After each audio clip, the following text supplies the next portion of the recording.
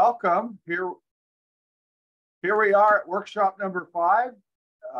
Again, thank you all so much for your generosity of your time and all your efforts over the last year and a year plus, actually. So today we're talking about funding, and I'm not going to take much time here. So I'm going to turn it over to Holly, and she's going to lead us through the process. So Holly. Great. Thanks. Welcome, everybody. Why don't actually, before we get started, for folks who are not on the IPRTF, I'd love it if we took a minute for you to introduce yourselves. So again, I'm Holly O'Neill. I'm the facilitator for the process. Is there anybody here who's not in the IPRTF who names that other folks don't recognize that they'd like to get acquainted? Yeah, I'm Chris Kopish. I'm with Unity Care Northwest. Great. Welcome, Chris. Glad you could make it. I'm Dean White. I'm a Special Projects Manager in the Health Department. Terrific. Great. Glad you could come, Dean. Anybody else? Jake, were you here before and I just don't remember? Hi there. Yeah, I was here, I think the last session. Yep.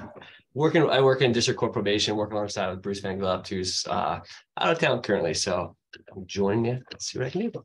Great. When I see your face, I remember. Great. Okay, anybody else? All right. So welcome, everybody. So glad you could make it. And we're going to start actually with a land acknowledgement. And Jack, I'll have Kathy pull up the slides, and if you could do us the honors, please. Sure. So before we begin, we acknowledge we are gathered on the traditional and unceded territory of the Lummi, Nooksack, Samish, and Semiahmoo people who have cared for and tended this land since time immemorial. Truth and acknowledgement are critical to building mutual respect and connection across all barriers of heritage and difference. We begin this effort to acknowledge what has been buried by honoring the truth. We pay respect to their elders, past and present. So please take a moment to consider the many legacies of violence, displacement, migration, and settlement that bring us together here today. And please join us in uncovering such truths at any and all public events. Thank you so much, Jack. Appreciate that. Okay, well, let's jump in then. I want to start by just thanking the folks who have come in as attendees to observe today. So Mike and Robert, thank you for being here. And for you and for everybody in the call, if you have thoughts at any point, please go ahead and send us an email. The email is right there on the screen. And then that really helps us make sure that the implementation plan that we're developing is as much as possible addressing people's concerns and integrating people's ideas. So this is in concept our last workshop. We shall see. As you know, if you've worked with us for the last year and a bit, the process is always evolving, but we're narrowing it down here. So here we go. Here, I would like to go through the agenda for today, which is on the next slide. And I'm going to just give an overview of kind of where we are in our overall process. Marty is going to pick it up and talk about the poll results, which you may not have had time to look at, but those were emailed to you earlier, and Marty's got a nice summary of those. So we'll talk about those and kind of get a sense of what the priorities that are emerging might look like. And then we'll move into talking about the funding options and opportunities. And Tyler's going to help us with that. And I think Kayla as well.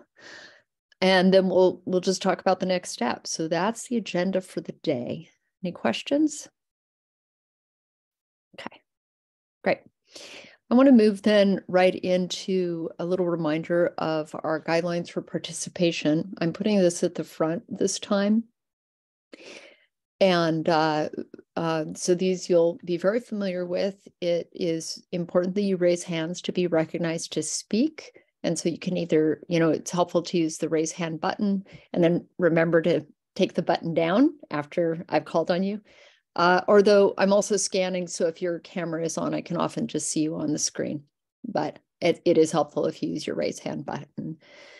The second part of this first sentence is really important. When I end one of these meetings, the first question I ask myself is, did everybody really have a chance to speak? Because the value of our workshops is so much higher when everybody contributes. It really is. If we only have 2 or 3 people talking, that's just not as valuable as if everybody chimes in. And so I really encourage for all of you who are newer to the process or who tend to be a little bit more reserved to just step forward, because you don't have to have it right. You don't have to have it perfect, but it really makes a difference to hear your voice. Next, so that's my request. And sometimes I may call on you to help reinforce that. I'm still on the ground rules slide. Thanks, Kathy. Time is fleeting. I'll speed up. So extra examples are usually not that helpful. So just try and stay at the right level, which actually in all these workshops, you guys have done a great job of that, focusing on what we need to do. And just remember that all this stuff is overlapping. So in our analysis that we've been doing on the back end, we're really looking for those points of leverage in which the facilities, the services, and the systems are kind of where there's points at which we can have the greatest impact. And that's kind of the heart of what we're talking about today, is where can we have the greatest impact and how are we going to fund that so that we can really make some changes in these next 1 to 3 years. That's the whole idea behind the implementation planning. Okay, now we're on to the next slide. So as a reminder that our scope of work for this process, these workshops, and then the other pieces is all about how to take what was gained from the needs assessment that we just completed, and then figure out what do we do now in the next 1 to 3 years to move things forward. So actions and projects. And again, we're trying to look at a 1 to 3 year timeframe, even though some of those things won't be accomplished in 1 to 3 years, right? At least we will be getting a good head start on them. Next slide. This is just a reminder, the systems, services, and facilities. And for this work, we have split out the community-based facilities and the jail and accessory units facilities. So we've got them all together now today. Next slide. We are here on April 12th.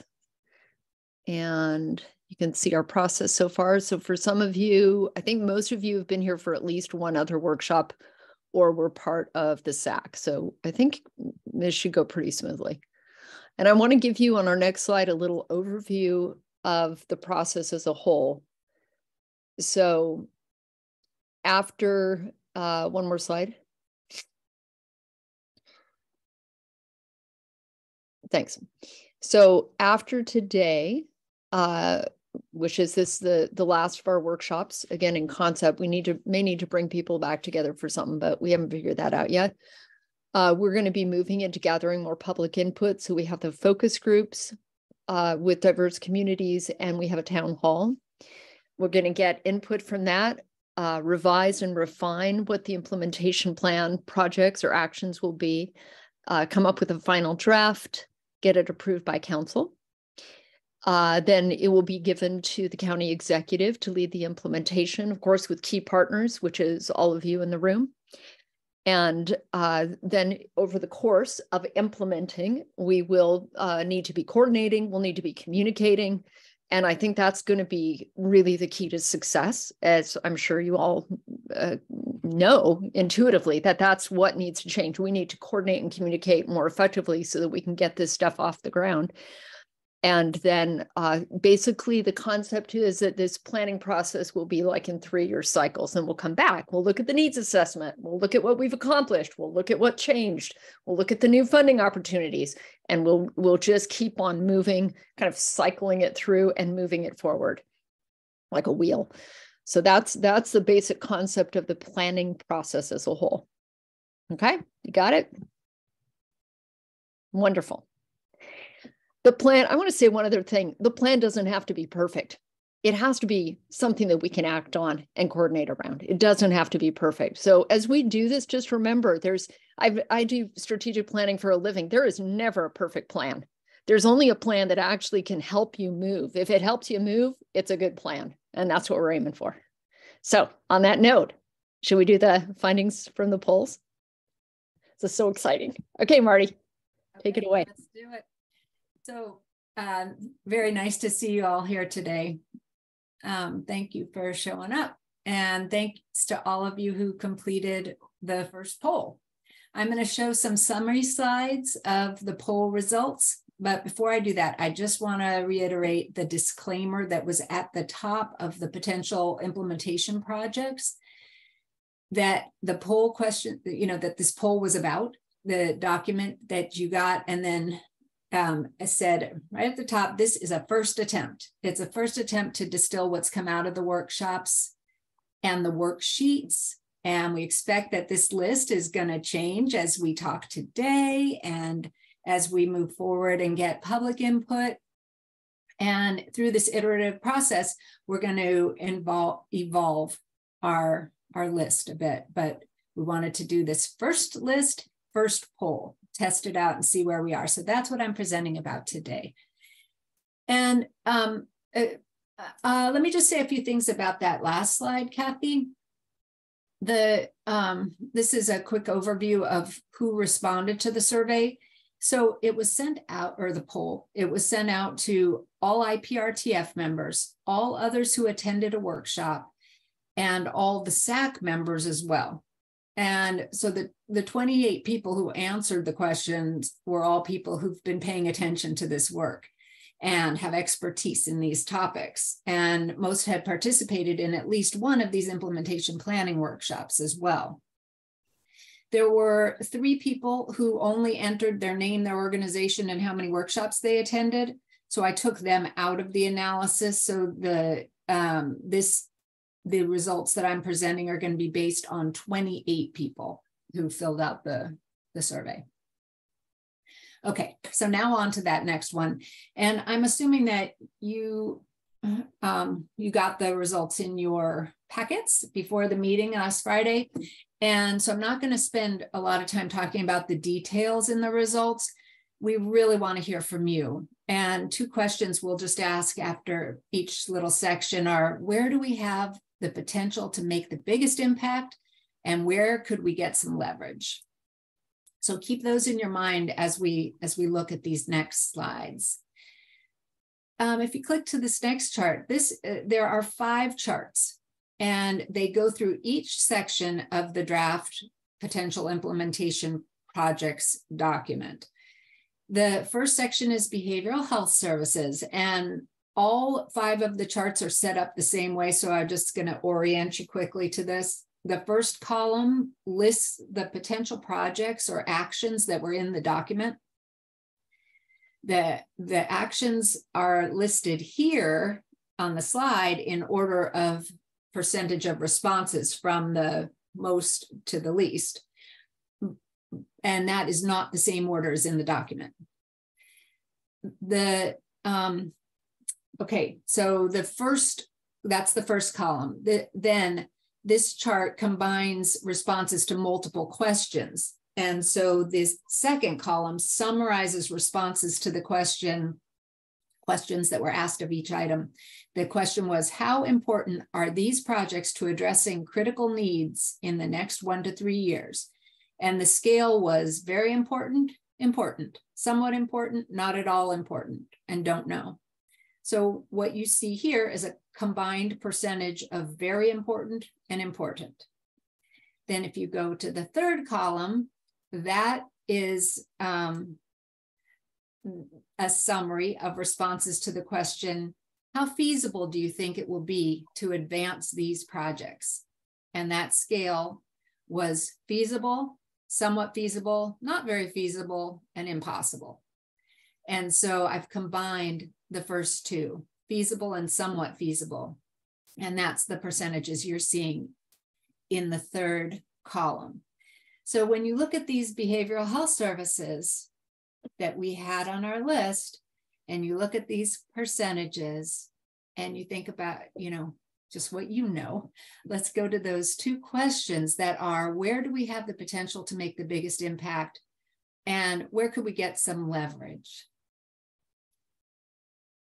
Okay. And this is open now for you. And then we'll go through the other 4 charts, the other 4 sections of the document next. But we just want to hear from you, any reflections you have between each, about each one. Okay, you guys got it where we are? We're going to take each of these, and we just love some feedback, because we can look at how important, there's pretty good scores on all these and feasibility. So now the question is, where do you think that, just from your perspective, when you look at the behavioral health services, where do you think we can make the biggest impact, and where do you see points of leverage? Yeah, go ahead, Arlene. Thank you. And I think I'm concerned about the way that this is being framed. That is,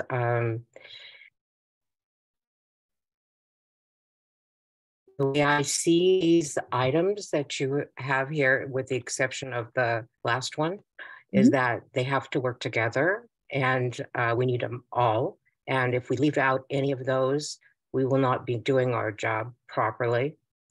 And we will have another gap in our system. I mean, I know we'll always have some, but the major ones need to be taken care of at the same time. mm-hmm.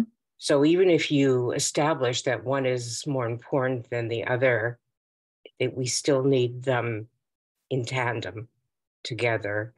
And even if it's a very difficult process to do as many things as this at once, we must do that anyways in order to do it properly. I'd like to say something about the way that things are named. When it comes to the 4th item, build 23-hour crisis relief center, I would not name it in that manner. I would name it a 24/7 behavioral health urgent care center. The reason I think that those words matter is because urgent care is something that the public completely understands and accepts in the medical area. So if we name it that, they will understand what kind of system and care they could be getting. Crisis relief center is not as clear.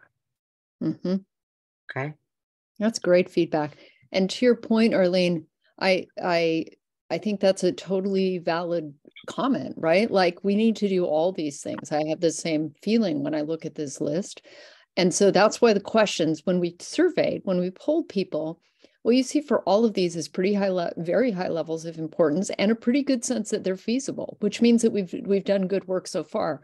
That's why the questions I'd like you to lean into, or what I'd suggest, are where do you see leverage points, and where do you see, like, it's almost like from the public's perspective, where do you think we can really make some impact, as well as your sense of where we're going to, sequencing could be a thing. So your point is well taken, and even comments about how things are phrased can be helpful. So remember, the goal here is to move things forward, right? And I hear what you're saying. Point well taken. We need all these things. Yeah. So noted. Okay, Michael, you're next.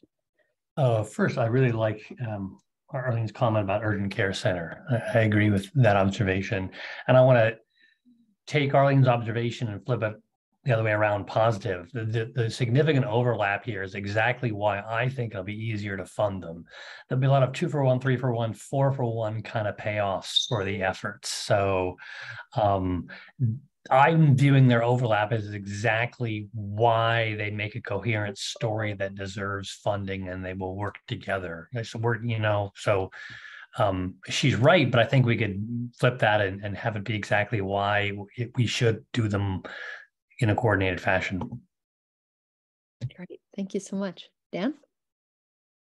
Yeah, I just want to point out that Senate Bill 5536 passed the House last night, and that basically it's coming down to recriminalizing hard drugs like fentanyl, which is a scourge in our community, and we're seeing a massive amount of overdoses, unlike anything we've seen in the past several years. So I think all of these things are important, And your question about leveraging, I guess I wanted to get some clarity around that. If leveraging means, can we get additional state dollars if we have some kind of, ballot measure here that is successful, that provides essentially seed money, similar to the Bellingham Home Fund. Are you asking if we think that state dollars could then become available for, say, capital facility projects or ongoing operational needs? Is that the question that you're asking? I was using the question leveraging in an open way. So however you interpret that, it would be great. So from a funding perspective, from a sequencing perspective, or just because two things when packaged together make it stronger, for example. Those are all ways you could think about leveraging. So Dan, how would you answer the question? Do you see points of leverage here? I do. I think that if there's support from the community for this measure, then I think that we have the possibility to lobby our state representatives and federal too. Let's not forget our federal partners on this, because that's where the real dollars are at. Then I think that we could make some gains in the facility approach, the 23-hour facility, the sobering center, whatever we're calling that, as well as operational funds for very expensive and very ongoing operational funds for behavioral health services, including the programs that have been discussed: LEAD, GRACE, ART, MCOT, and the PAC program, and many others. Great, thank you. Okay, Perry, you're up. Afternoon, folks. I just wanted to do some clarification. I had actually communicated with Marty as she was developing the documents, and had actually recommended the use of the term 23-hour crisis relief center, as it's consistent with the legislation. And I think that it's a problem as far as urgent care that can lean into what we know as primary medical urgent care facilities. And so respectfully, my goal in that was to clarify language, particularly language that was used by legislation. And as an example, we talk about sometimes them being substance or 23-hour sobering centers. This is not limited to SUD, but is open to behavioral health services. And so I offer that piece of information. Great. Thanks, Perry. Chris? Yeah, I was actually going to say something along the lines of what Perry said. Unity Care is working with Whatcom County, the OC, and Peace Health on this program that you may have heard of called the Way Station. And we're considering what services we're going to provide clinically, and considered calling it urgent care, and we really pulled back from that because there are some expectations when you use that term. I don't, that you don't want people thinking they can come in with wounds or that need to be seen urgently. So I do think that I agree. I think the language should matter and match expectations, but just be cautious about that. And also the congressional, we've also received considerable funding from, I think this is what Dan was referring to. They've revamped the federal appropriations process, and it's an annual, primarily capital process. I think there might be some availability for program, but what I have seen is mostly capital, which can be considerable funding from our Congress people here in Whatcom County and the state as well. That's really helpful. It's helpful to, I'm noticing a lot that how we call things, what we name things is going to have an impact on people's support and understanding and also funding. So we don't have to figure it out today, how we're going to call things, but I think if you notice something, that's really helpful to name that today. Perry, did you have another comment or to share? Perry? Okay, I'm going to shift to Tyler, and remember to put down your hands when you're done. So Tyler, did you have a? Oh yeah, thanks, Holly. I was just going to kind of build off of Arlene and Michael's point a little bit, just recognizing that the top four of those are close to 90% of important and feasible, and how they really do blend together from a system-wide standpoint. And then also kind of to the leverage conversation, I would recognize that to build a a 23-hour crisis relief or crisis care center that they're calling it in North King County is really a point of leverage for an immediate action because the legislature is close to, hopefully, knock on wood, allocate $9 million for that type of facility. That's in the House budget. That seems like a very good leverage point associated with that type of facility.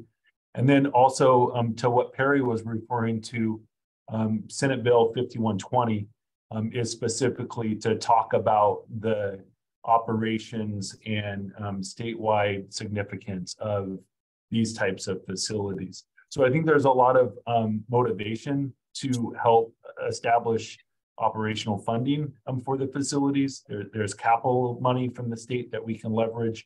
And I just wanted to kind of try to answer or provide some perspective on that for that crisis relief, behavioral health, urgent care, whatever we decide to call it moving forward. I think it'll be a point of leverage that we can respond to. Fantastic. Great. Thank you, Tyler. Okay. So everybody else, if you have, we have 5 of these to go through. So if you have more comments, jot them down and then shoot them in an email. Okay. So let's jump to the next one. Okay, so the next one, again, the chart set up the same way with how important and how feasible each of these actions is. And these are related to working with state partners, their advocacy efforts primarily, or research. So you can see them here. The first one's about the Medicaid waiver, which we've talked about a bit in these workshops. Then there's inpatient competency restoration, not to be confused with outpatient. And that's a regional kind of approach. And then also the regional secure detox facility. So where do we have potential to make the biggest impact, and where could we get some leverage? Any thoughts? Or any reflections on what you see here in these poll results?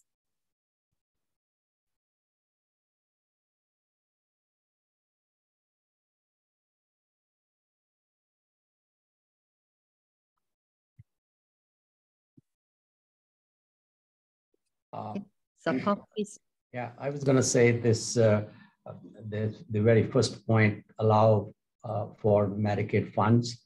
I think this is something is feasible, approachable, and we should put a lot of efforts behind it. And it will make substantial contributions, but make long-term contributions. That's not something will dry out. So to me, this comes like that this is totally achievable and we should start on that. Thank you. I already have reached out to Mr. Larson on this very topic because their chief of staff was in my office last week, and we brought it up with them already.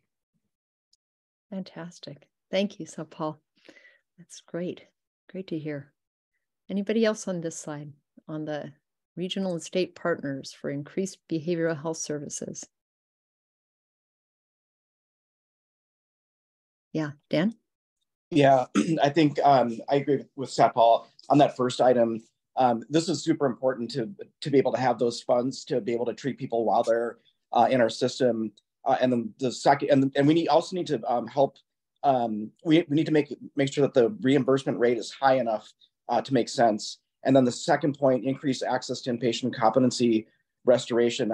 I don't see how that's going to be possible. We've been working on this for some time now. The average wait for a felony charge for restoration is 321 days to go to Western State Hospital. And that facility is adding capacity, but they've also closed capacity as well. And that new capacity coming online is going to be a few years out. We have people that are languishing in our system right now, and Chief Jones can probably speak better to this than I can, that are just waiting to get their restoration process underway. And so we do need to work on that. I'm not quite sure how that will work, but if we can figure out how to have inpatient beds regionally, then we would be better off. As to your question about how to leverage that, I'm not quite sure how we do that. Is it feasible? I hope so, because it's very, very necessary. Thank you. Great. Chris?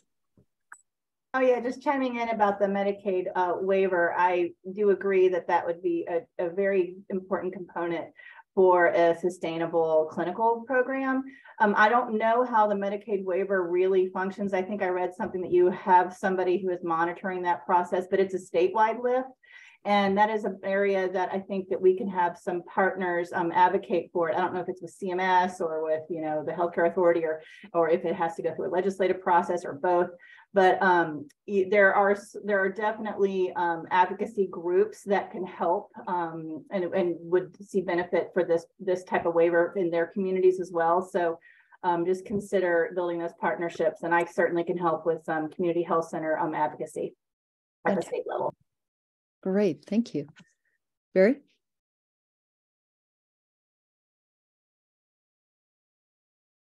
I think maybe you're on mute, Barry.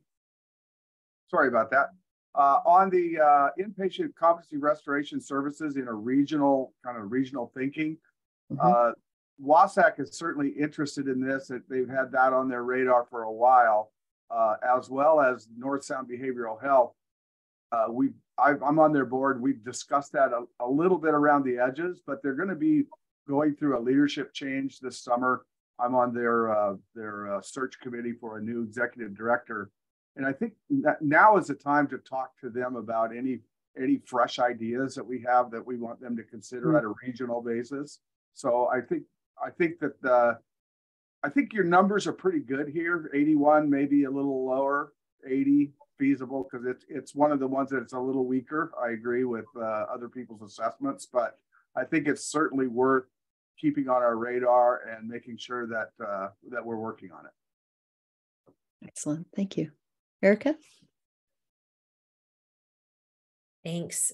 Just in reference to the Medicaid issue, I know this is one of WASAC, Washington State Association of Counties' top priorities, and I know the exec's office has had conversation with them.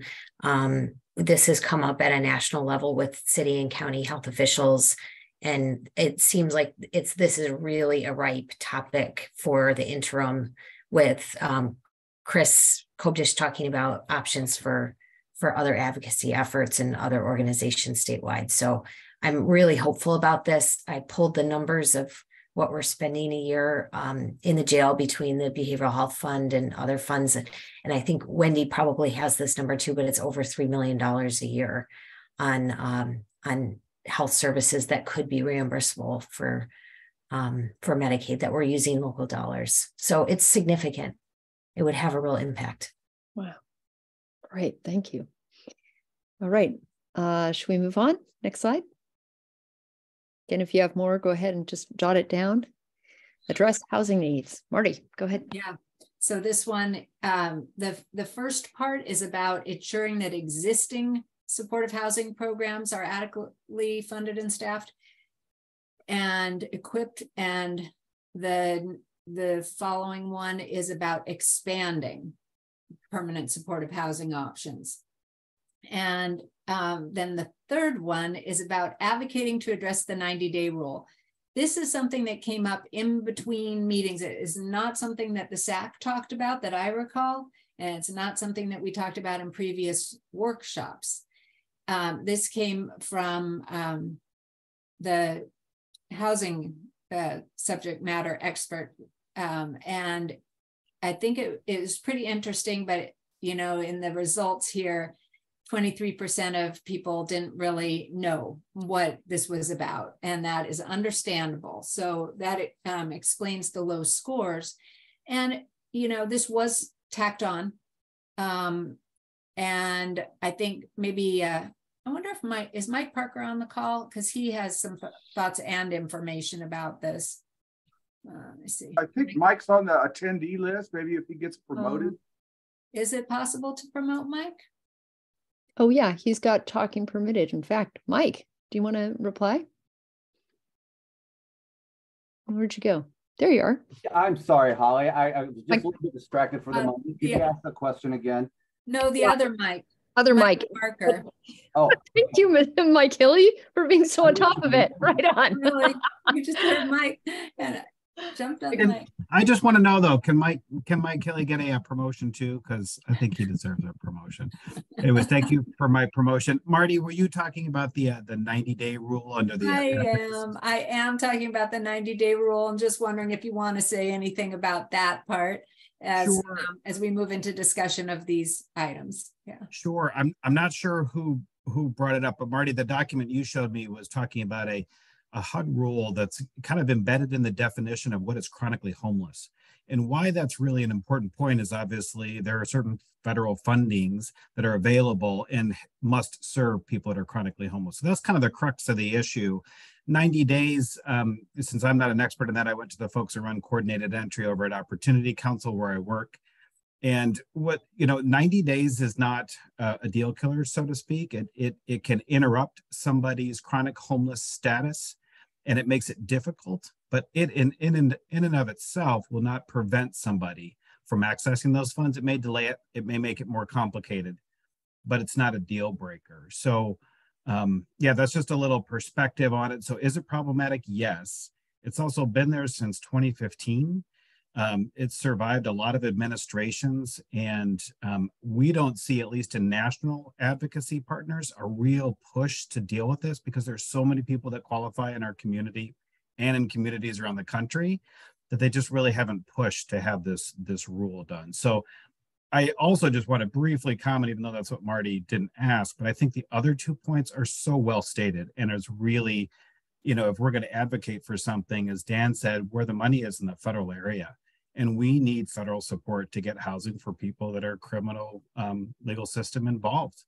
I think that's really, really crucial. So I love the other 2 points under advocacy. And I think in terms of leverage, this has leverage points, right? We have local resources, local capabilities in this area. And I think it directly gets at the heart of the issue, because we've seen when folks are housed, they offend less. When folks are housed and have jobs, there's less challenges. So I just want to really echo strong support for the other ones. I don't know that we'd get a lot of traction on the 90-day rule. And as long as I'm understanding why it was put there in what aspect of the 90-day rule, essentially when a person spends that 91st day in jail, it becomes an interruption in their chronic homeless status. And then we have to go through some hoops to get them recertified. Is that, Marty, did that kind of cover that? I think the concern is if people hit that 90-day, go over 90 days, they lose their chronic homeless status, then they're released from jail, and then they can't get into some programs because they don't qualify until they've spent time on the street again, at which point they can relapse in any number of ways. So that was the concern. And certainly a risk there, and that can happen. It changes documenting, like if somebody was contiguous and we were trying to qualify them that way, they had 12 months straight, that would then at that point constitute a break. And so then you have to document so many breaks over so many years. It gets in the weeds very quickly, but folks are pretty adept at working around it. But you're right, it causes a barrier, and at that exact moment, it's a big barrier. And it doesn't mean it's not surmountable at some point, but it is problematic at that point. That's really helpful. Okay. Thanks, Mike. And Wendy, I bet you have some good perspective on this one too. Can't hear you. I think you got to unmute. You think I have it down by now. I agree with the things Mike was saying, but there's something else to roll into this, is that especially under Section 8 housing, if you've been involved in the criminal justice system, especially if you've been incarcerated on a felony, you can lose all eligibility to participate in those programs. And so despite the fact there may have been a lot of reasons why you wound up in jail or prison, the ability to get housing when you've completed your sentence is significantly reduced for some people. Mm. And it just occurred to me when Mike Parker was talking. So is that part of the 90-day rule too? No, it's a separate rule under Section 8 housing, which is HUD. So it's a federal program. Yeah, Wendy is exactly right. There are multiple barriers that being involved in the criminal legal system have with people trying to get housing. When they get jobs and they've completed their sentence and trying to re-enter the community, there are several blockades, and some of them such as methamphetamine production in your record, you're barred permanently, is my understanding from public housing. There aren't many rules like that are like permanent barment forever, but boy, it just makes a difficult application process, and trying to get somebody eligible for housing, it makes it even harder. And they're kind of very troublesome barrier. So Wendy's exactly right. And poor credit is another one that's held against folks, right, that have been in our criminal legal system. So there are many issues surrounding that. So I guess one of the questions is whether to try to take on one or more of these rules. And we could make this particular item broader. So it's about trying to address those rules that prevent people from having very smooth exit from jail and straight into housing, something like that. Or just realize that most people who are involved with the criminal legal system and have behavioral health issues and have been homeless could benefit from permanent supportive housing services. And the most important thing to do is to beef up the system for the majority of people who are not necessarily going to be impacted by those rules, but just try and get our current services well supported and expand those services. Mm-hmm. Mm-hmm. So should we have something about rules here and addressing rules or not? Let's put, for right now, let's put a pin on that topic. I think it's a great topic to dig into more with maybe some other housing folks. But I'm kind of feeling like we should move on because it's a big topic. Yep. Okay. So let's jump to the next one then. The next one is about the build a new jail and accessory services. And so I think the jail one is pretty clear. The behavioral care center, maybe there was a little bit more uncertainty. Mm-hmm. Still pretty high percents, but uncertainty about the feasibility. Anybody want to speak to potential impacts or where we could get some leverage here? Yeah, Michael? Unfortunately, I was too busy to respond to the poll, and I would have ranked the behavioral care center very high. I think based on how people responded to the last effort to build a jail, this is the critical piece, or pieces like this are exactly what we're missing. So I would say the feasibility and the viability of the jail is actually dependent upon behavioral healthcare center, maybe a secure one, a jail-like alternative. I think it's exactly the key ingredient that gets this widespread support. It makes everything else about the jail feasible. Thank you. Barry? Yeah, I love the last piece Michael just said. I agree. They need to be partners, those two facilities. I question the lower feasibility rating because I don't quite understand what logic someone would have to say it's not feasible. I would love to have that discussion. I think maybe a better and more thorough explanation of what this is might help people see that it's not a big pie in the sky dream. It is something that it's actually probably pretty feasible. So yeah, thank you, Barry. Let's hear from Doug, and then if anybody did rank this as a lower feasibility, maybe you could just tell us your thinking there. Doug? Yeah, I think as far as the behavioral care center goes, I think it is feasible, and I think we saw a very good example of that in Nashville. I mean, at the point of construction, it's very easy to do that, and it's essentially provides a diversion, an in-custody diversion for people once they're have been booked in to make a decision if they want to go through some short-term treatment program in an in-custody setting. And the people that we talked to in that setting were very appreciative of the opportunity, and it was really designed for their success, and they seem to be flourishing in that environment. So like I said, I think it is very doable to have those essentially co-located at the same location. And once they're in the door, they have the opportunity to make that decision in their best interest. Thank you. Is that Paul? I thought the feasibility is very high because we are talked about having behavioral health, mental health beds in the jail. So, you know, this is kind of synonymous with them. It's more like how we actually implement it, in what way, and what, how many beds we allocate. You know, so to me, it's pretty high feasibility. In our current plan, we have been discussing 40, 50, 60 beds could be part of this, thinking. Thank you. Thank you. Caleb? Thanks. I would like to say that if anybody would like more detail on the breadth and scope of this kind of a facility, I'd be happy to facilitate that discussion. The thing that I think is important to recognize is that co-location for a facility like a behavioral care center with the jail is very, very important, because you can shorten the gap in access. Access becomes really, really crucial, because this is truly like one of the highest forms of true diversion that we could have in our area. Literally being preventing people from being involved in the justice system to begin with is foundational to this entire discussion.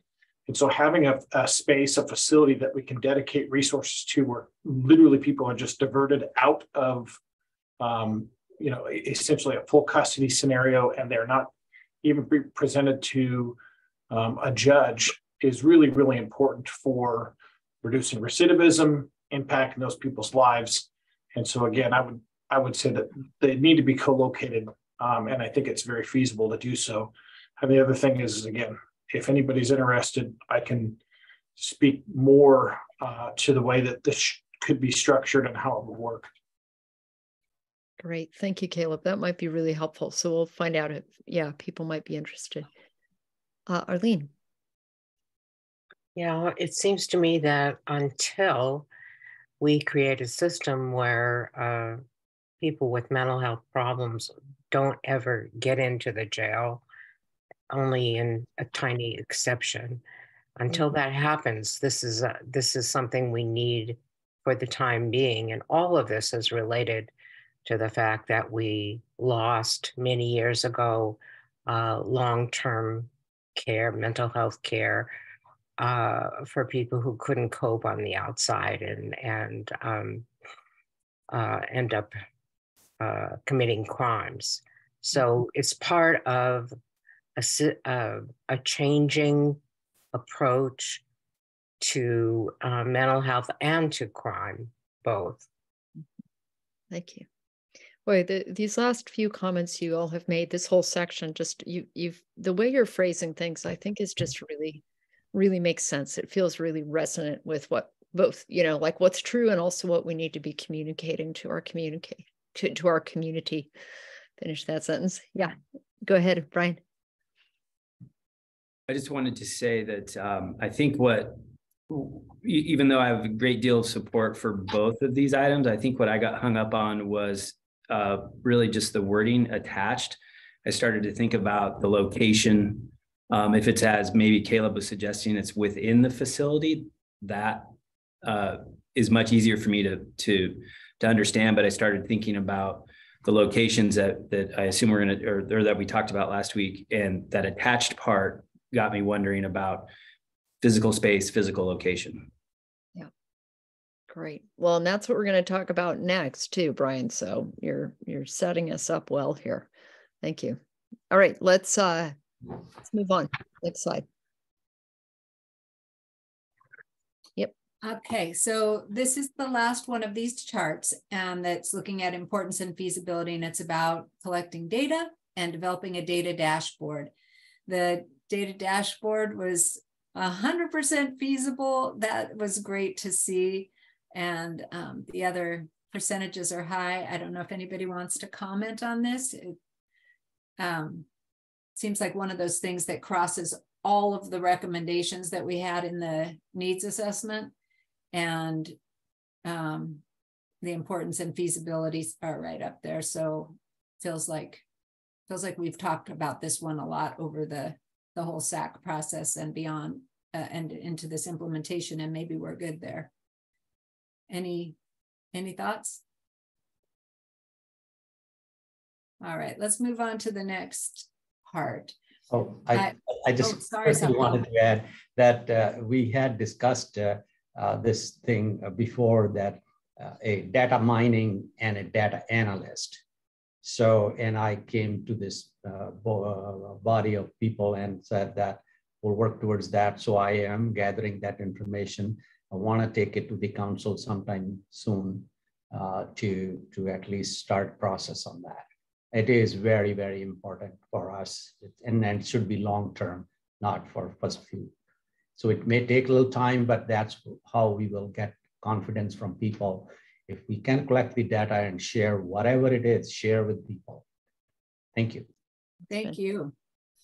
I think also, Satpal, honestly, that why people are seeing it as feasible, because you're so clearly like, we got to do it. We're going to do it. And I think that your dedication to this one, it matches with the groups and it makes it more feasible. So thank you for that. Okay, we ready? Should we do the next one? Yeah, the next one is a question. Kathy, are you? Yep, there you are. So this is just asking, as you looked over the document and as you've now reflected on the poll results, do you see any big gaps in what we should be thinking about in this implementation plan? Is there anything we haven't really covered in some way or another? And remember that we're not throwing it all the way open with that question. We are staying tied to the needs assessment recommendations. So is there anything related, any actions or projects related to those recommendations that we really haven't addressed in some way or another with these initial implementation plan projects? Raylene? Thank you. The one thing I see missing is transportation. We have a mobile crisis outreach team that can go out, but it's limited to certain areas, certain abilities. If there's too many crises going on, it's not going to be able to reach every small city, every location in the county. And as people have crisis, mental health crisis, a lot of them live in rural areas of Whatcom County, and they have no transportation to get to the locations, to get the treatment, to get the housing, as they live in rural areas. So I think making sure as we move forward to looking at locations, we want to also remember that we are trying to prevent people from being incarcerated. And a step doing that is making sure that individuals have adequate transportation to their crisis needs. Thank you. Thanks. Yeah, Heather? What I would love to see is the timeline and who is responsible, kind of who's going to do what by when to actually make this implementation plan happen. That will be part of the implementation plan. I think that will definitely be part of it. Just needed to try to figure out this is the first part. What are those projects or actions? Although I want to pause right here, Heather, to see if you have a suggestion, because if you remember in the worksheets, we asked that question, like, where do you in your organization see being involved? And we got very almost non-existent response. So I'm going to put the question to you. If we're going to try and articulate who the partners are or where leadership lies, do you have a suggestion from a process standpoint on how to ascertain that? Oh, I think it's really interesting to hear that there was very little, yes, I can take that on, but I'm not sure. I think that's a great question for the whole group. What would help us understand, what does it mean to say yes to taking on this responsibility? What does it mean to be the lead? And I think by default, I have been assuming that the county administration and leadership internal to the county would do all of this, but I'm not sure that's an accurate assumption. And my concern is just generally Whatcom County, all of us, all of our organizations are so good at making beautiful plans, and then we don't take responsibility for implementing them. So that's my fear, is that if we don't assign responsibility and say, sorry to call you out, Barry, Councilmember Barry, you are going to build an urgent care for behavioral health by May of next year, then how do we hold anyone accountable to it? So, yeah. So I think that's a great, maybe next part of a group conversation. I would be very open to that, having a focused question about who could take on what parts, or who else is missing at the table, who needs to be involved in that conversation, because this is an incomplete table too for all of this community work. So Heather, if you hold the ladder, I'll drive the nails. I'll help build it. I'm in. Okay, those were helpful suggestions, Heather. Thank you so much. All right, Janelle. Yes, I just want to circle back to the Behavioral Health Care Center with regard to what Tyler said about it being attached. And I think we need to be clear on what attached means. Are we talking about nearby? And what I'm getting from the community, one of the big questions is, who's in charge there? So is it law enforcement that's in charge there? And that's a concern. In fact, it's a fear for some people that if you have a healthcare center that has the oversight by law enforcement, then what does that mean for the people that may go there? Thank you. Great question. Thank you, both of them. Yeah, Brian? Yeah, I just wanted to respond to Heather a little bit, that I think we actually have lots of examples of more than just plans, but of actual programs that have been implemented. And I think many of those have been talked about today. And I think we have the structures in place for a lot of intergovernmental work to move this forward. So I think we do quite a bit more than just make plans. I think we have a really good track record of implementation on a number of fronts. Great, thank you, Brian. Arlene? Yes, I wanted to respond to what Heather said also. This has to do with transparency. The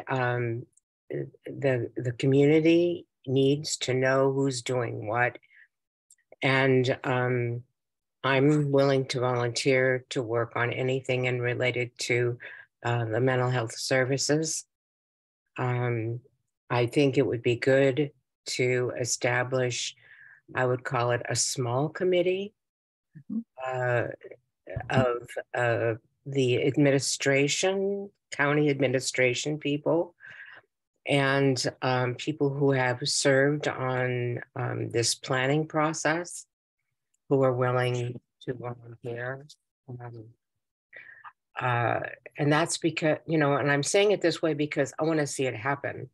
I don't want to be part of talking and planning. I want to see the end result. I want to see the opening day. I want to see the celebration, and lots of obstacles can come up in this process. So could we please organize this? Boy, when you said that, Arlene, my first thought is, who's going to plan those parties? We should put that in the. Oh, I'll volunteer for that one in a second. I'll even cater them. I mean, Thank you. Okay, I see Wendy, and then Caleb and Raylene and Barry. Go ahead, Wendy. And if we can keep our comments short, that'd be good. Just a reminder to everybody that since 2006, we've had a co-located crisis respite and a corrections facility in the same building. And they were separate. That was the old triage center, which was run by folks from both detox and from mental health. And then the other 2/3 of it was jail. So it's not unprecedented in this community. And it worked very well. Very rarely did the folks over at triage ask for corrections assistance. Most commonly, they use Bellingham PD. So, and I think maybe that when the time comes, some discussion is that this was kind of like a trial balloon of that type of model, and it's worked fairly well. And if the behavioral care center was on the same property in close proximity to, or even attached so that there's a door you would go through, but that the supervising entity for that behavioral care center would really be the folks who are medical, behavioral health and that corrections would be there possibly to move people over to there or provide assistance if they need it in case something happened. But I see it because we'll need a behavioral health unit or section in the jail for people who it's not safe for the community or for other people to have them at the BCC. And still, but be able to have the judges use that as an option that if they complete a 28-day treatment there, then that will take care of whatever jail time they would have gotten. So. Thanks, that's helpful. Yeah, helpful clarifications. Thank you, Wendy. Caleb? So I was going to say, also in response to Chief Tanksley, the model that we're looking at here is specifically drawn up by Nashville, and it was just the most specific thing we can call on in terms of the way that this is operated. In Nashville, and I'm just going to be very quick, it is part of the jail, but it is a separate part of the jail that you can only access through a specific door. There are corrections staff members who are part of the operation of it, but the decisions whether people stay in or proceed through the whole process are behavioral health and mental health decisions only. It is not a corrections decision whether they go through the process or not. The corrections staff members are there to make sure that people are safe and to provide assistance with essentially security functions, but they are not uniformed staff members. And so I think that it's a good model to look into for our area. Right. Thank you. Raylene? Thank you. I'll be careful trying not to repeat too much as a response to Tank's comments. I agree with Chief Tank that some people are concerned about going into behavioral health centers. However, I think having that co-model would be more beneficial, as I often see the judges giving the option to do treatment instead of jail. But a lot of times they don't stay in treatment. So having that option to keep them there is definitely beneficial. But in a world where we would have unlimited supplies of funds, it would be really nice to see a behavioral health center 24/7 outside of the jail and then one attached to the jail, especially for preventing criminogenic behaviors and making sure that we have something available for juveniles in our area. That's more beneficial, I think, in the future to try to keep people from being incarcerated. But thank you, Caleb, for giving us the information on the Nashville Center. Thank you so much, Raylene. Okay, we'll hear from Barry and then Tyler, and then we'll keep moving on. Barry, go ahead. Yeah, I just wanted to go back to Heather's point and maybe add another couple of things to that. I think we're going to need a multidiscipline implementation team. I think we've kind of talked about that, but I think we're going to also need an oversight role of some sort, like the EMS Oversight Board, for instance. That's a model. One of our biggest things we have with the community is a trust deficit. And I think if we talk about and implement some sort of oversight as we go forward, I think that does a lot to both, for accountability and transparency, as well as kind of restoring some of that community trust. Yeah. Thank you, Barry. Tyler? Yeah, I'll be quick. I just wanted to recognize that myself, I was thinking through where was like recognizing the capacity of Grace, lead of alternative response of the therapeutic court programs. But I wanted to, and so I was going to bring that up to the group because the therapeutic court wasn't kind of specifically identified, but it is in that section about increasing capacity of effective existing programs. to divert people from incarceration. So I just had to go through that thought process before I added to the group that I thought we needed to focus on therapeutic courts and others. So that's good. And then to Barry's last comment there about oversight and understanding and implementation of these, I think that's a great idea. And I think there's ways built in, and I'll actually speak a little bit later on about some ways to build in that oversight board, because there has been some discussions with a new jail facility. How do the city and the county and the community members have some oversight associated with it? And I think, there is that trust part from the past is really important to understand. As I'm starting to look at things from 2015, 2017 on, the crisis stabilization building has been built, the expansion of the alternative response teams, GRACE, LEAD.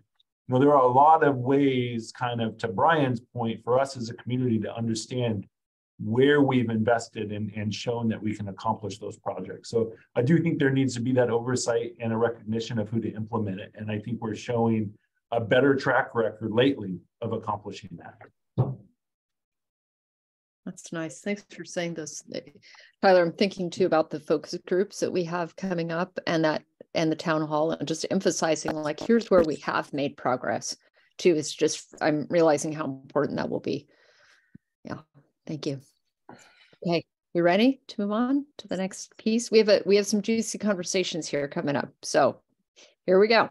Marty, actually, Kathy, could you put the slide back up, and we will jump into this next section.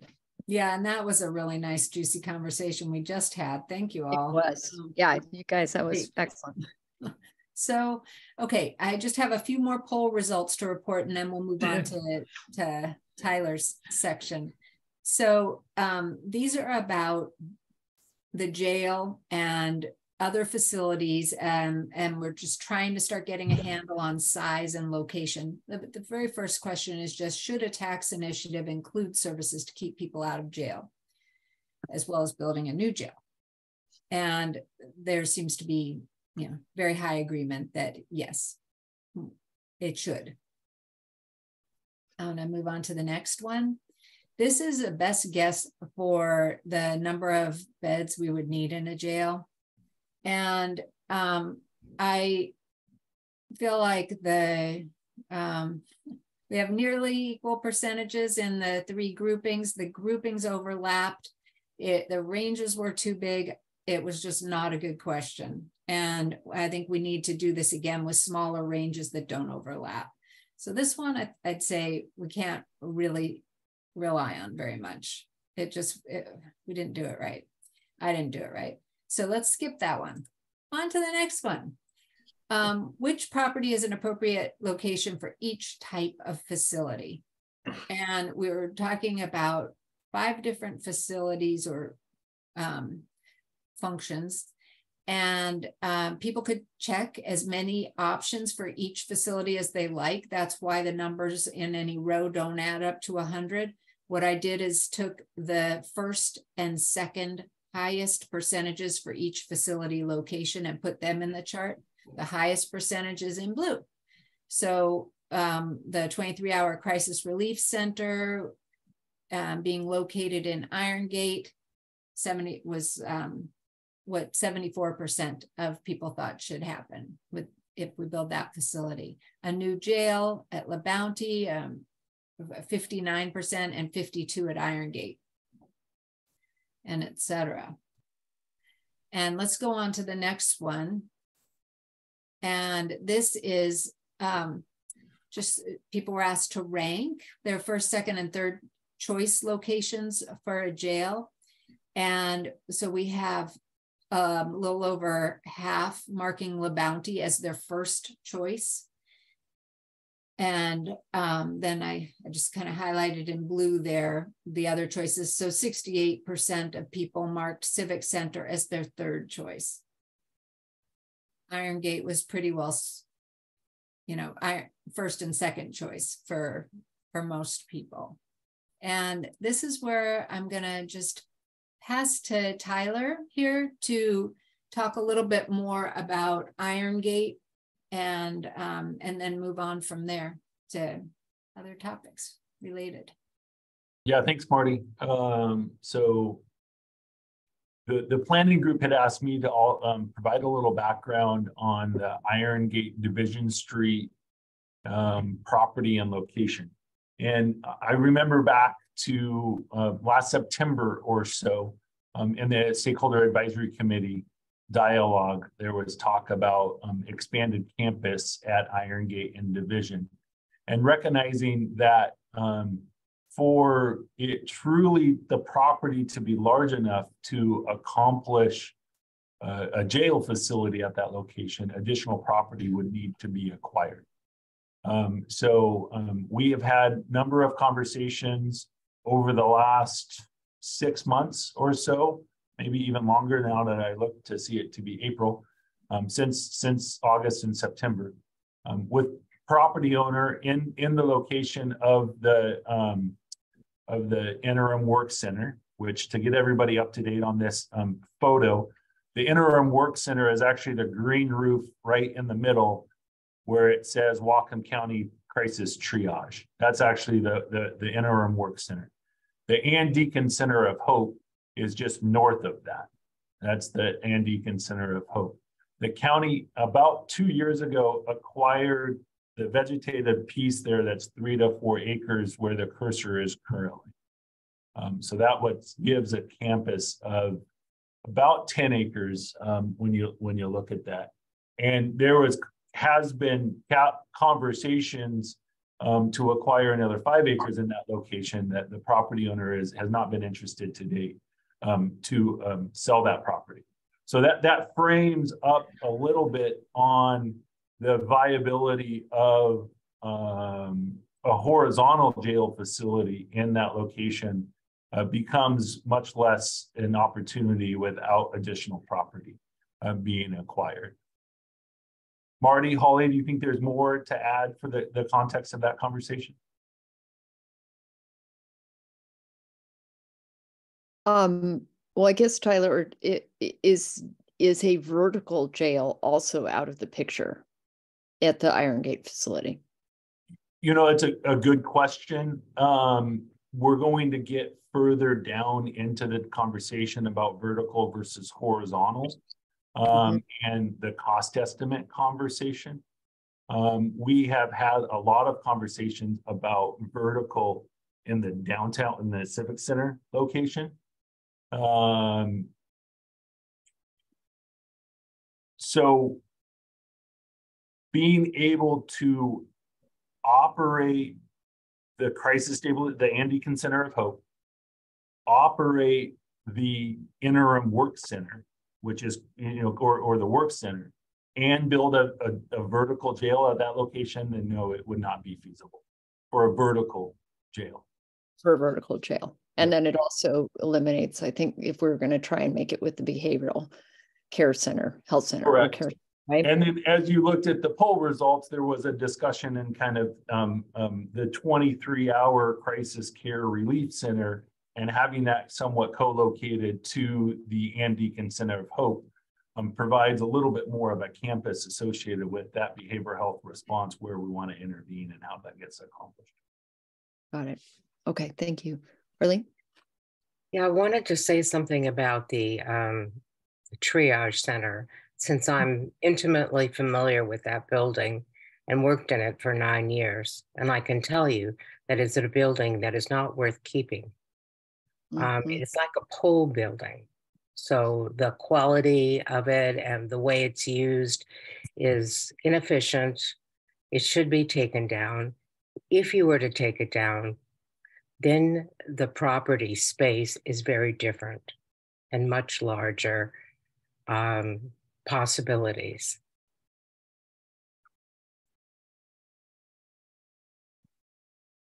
Yeah, thank you for that.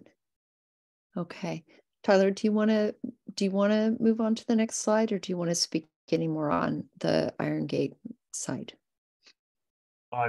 No, if there's any questions on the Iron Gate, it's fine. Okay, so this is, I want to give a little context for this slide. And this is a scenario. And this was really, Marty and I attempted, after we looked at all of the feedback from kind of what goes with where and what people prioritized, what would be one or more scenarios that could work. And so this is a scenario for discussion purposes to give us something to kind of push against, to see what resonated and what didn't.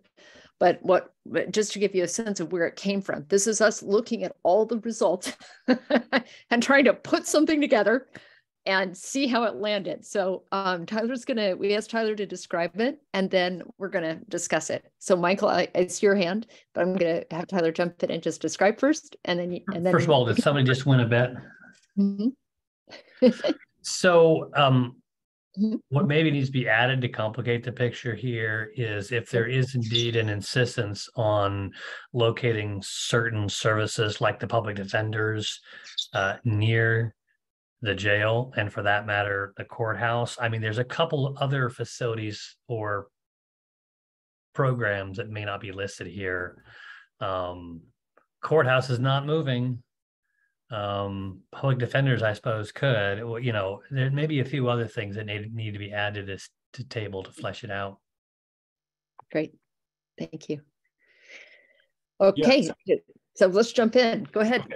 That's good. And Councilmember Locos, your points are good. So I can try to address a little bit. If Kathy, could you go back up 3 slides? One more. So right here. So as Holly and Marty were walking through the slides earlier, you look at the blue percentage, which are the highest percentage of each one. So the new jail was recognizing the highest percentage was La Bounty.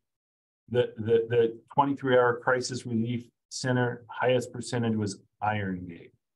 The behavioral care center, highest percentage was La Bounty. The resource center, highest percentage was Civic Center. The transitional holding facility, the highest percentage was Civic Center.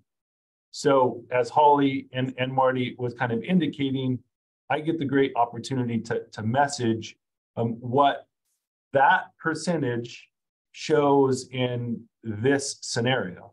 Because if now, Kathy, if you can go down to the slide that we were just on, there's 4 different properties that we've been talking about that give us an opportunity to accomplish all of these different proposals, to accomplish facilities that allow us to intervene at the right time in the right place of an individual that's going through crisis on these types of properties. And here's a scenario that the poll results showed, although some were close, and I recognize that.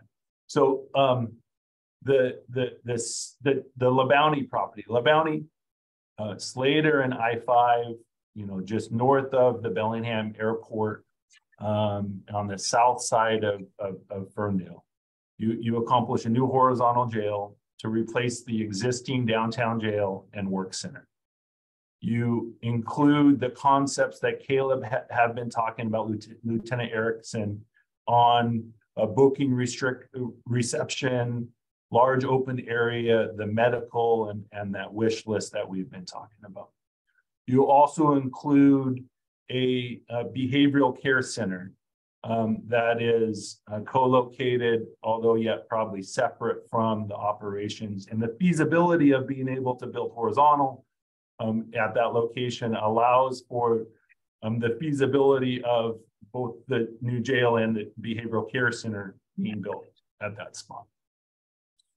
The Iron Gate Division Street, we already have the Ann Deacon Center of Hope, the Crisis Stabilization Center.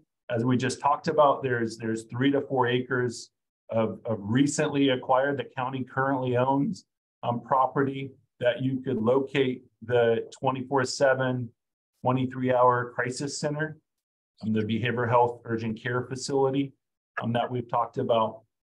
And then you have the existing work center that could be repurposed into or knocked down and rebuilt, to Arlene's point, into any other behavioral health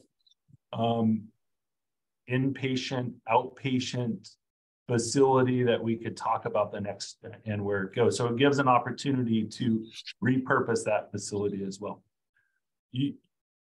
The poll results show that Civic Center for holding space associated with transportation of individuals from a satellite location back to the courthouse so that they can go and go through courtroom access.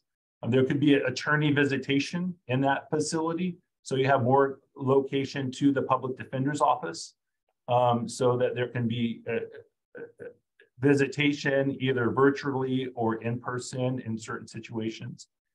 And then also the access to the courtrooms to ensure that they're in those courtroom spaces. And other services as we decide, maybe reentry, maybe other associated, could be located either on a remodel or an addition of the courthouse. There's been some dialogue about potentially utilizing a certain portion or the juvenile detention facility, which is on the 6th floor.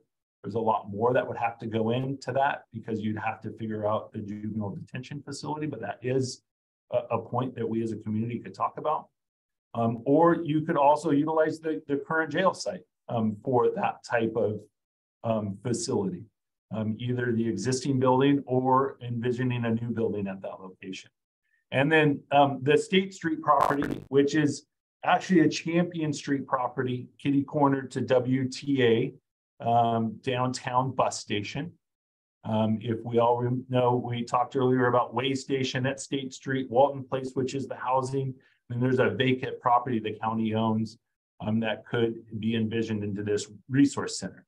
Leaking the reentry support, allowing for expanded behavioral health service, housing support, vocational support, both kind of incarceration, reentry, as well as maybe some additional support services associated with it. That would have close proximity to the way station and the bus station as well.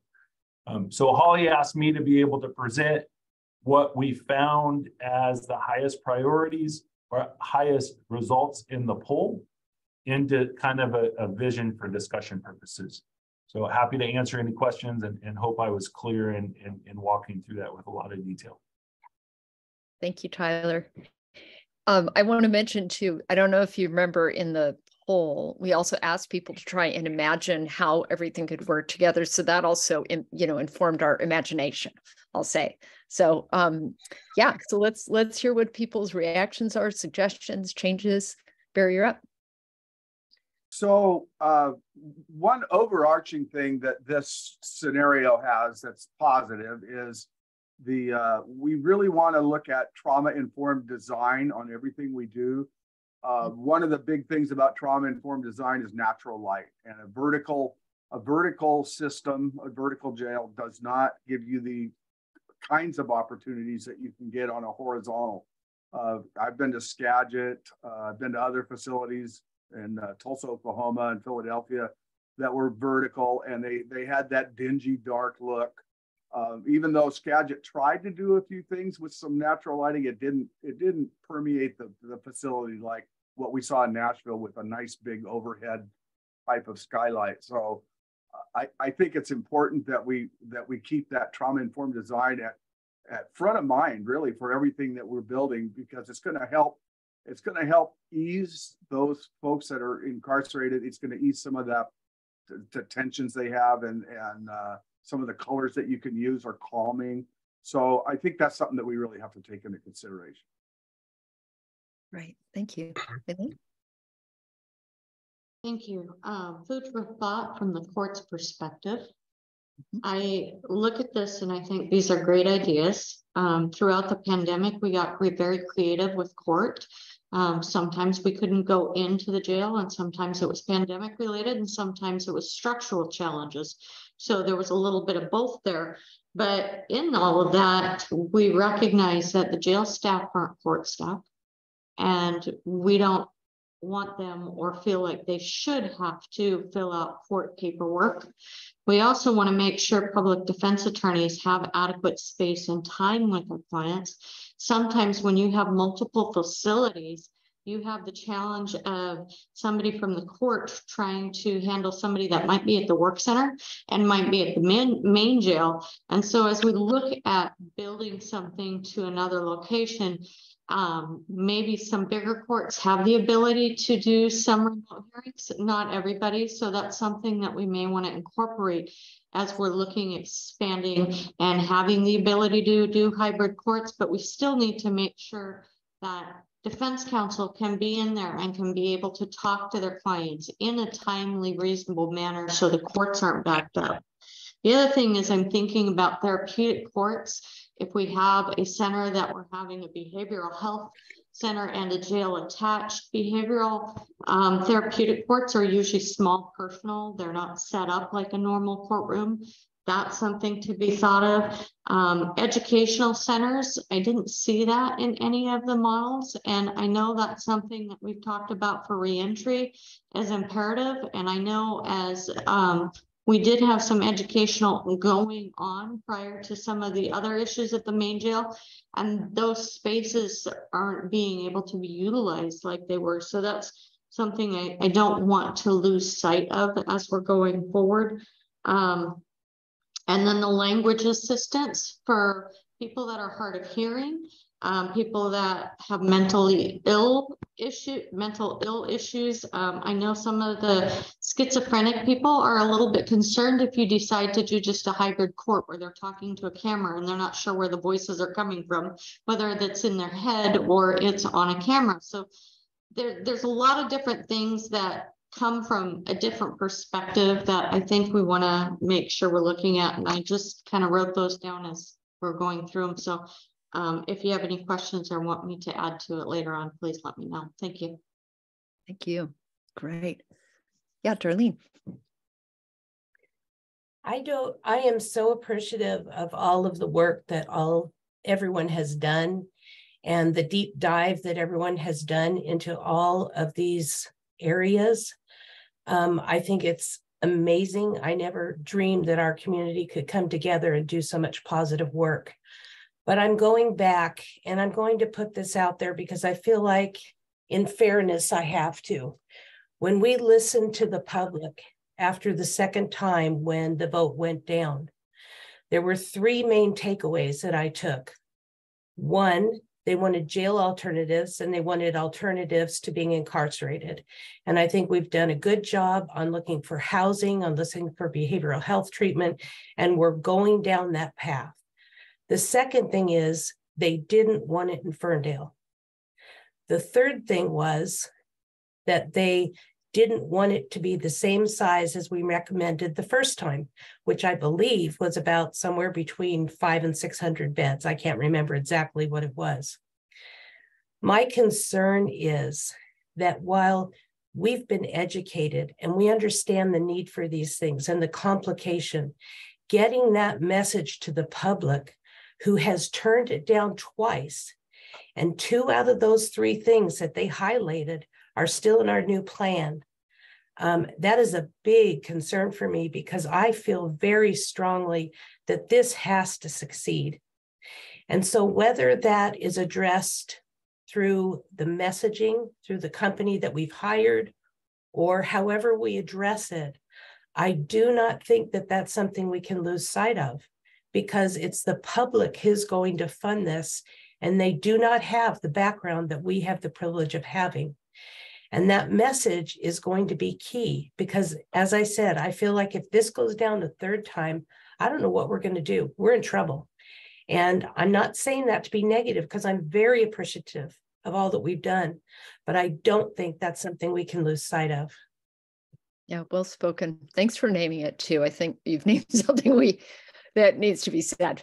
Yeah, appreciate it. All right, Dean, and then Caleb and Arlene, and then maybe folks who haven't had a chance to speak yet. Dean, you're up. Yeah, I think as I've listened to people in the community, at least in the circles I travel in, the issue of trust remains paramount. And I think it's largely because of people's different visions of what will be the case 20 or 30 years down the road.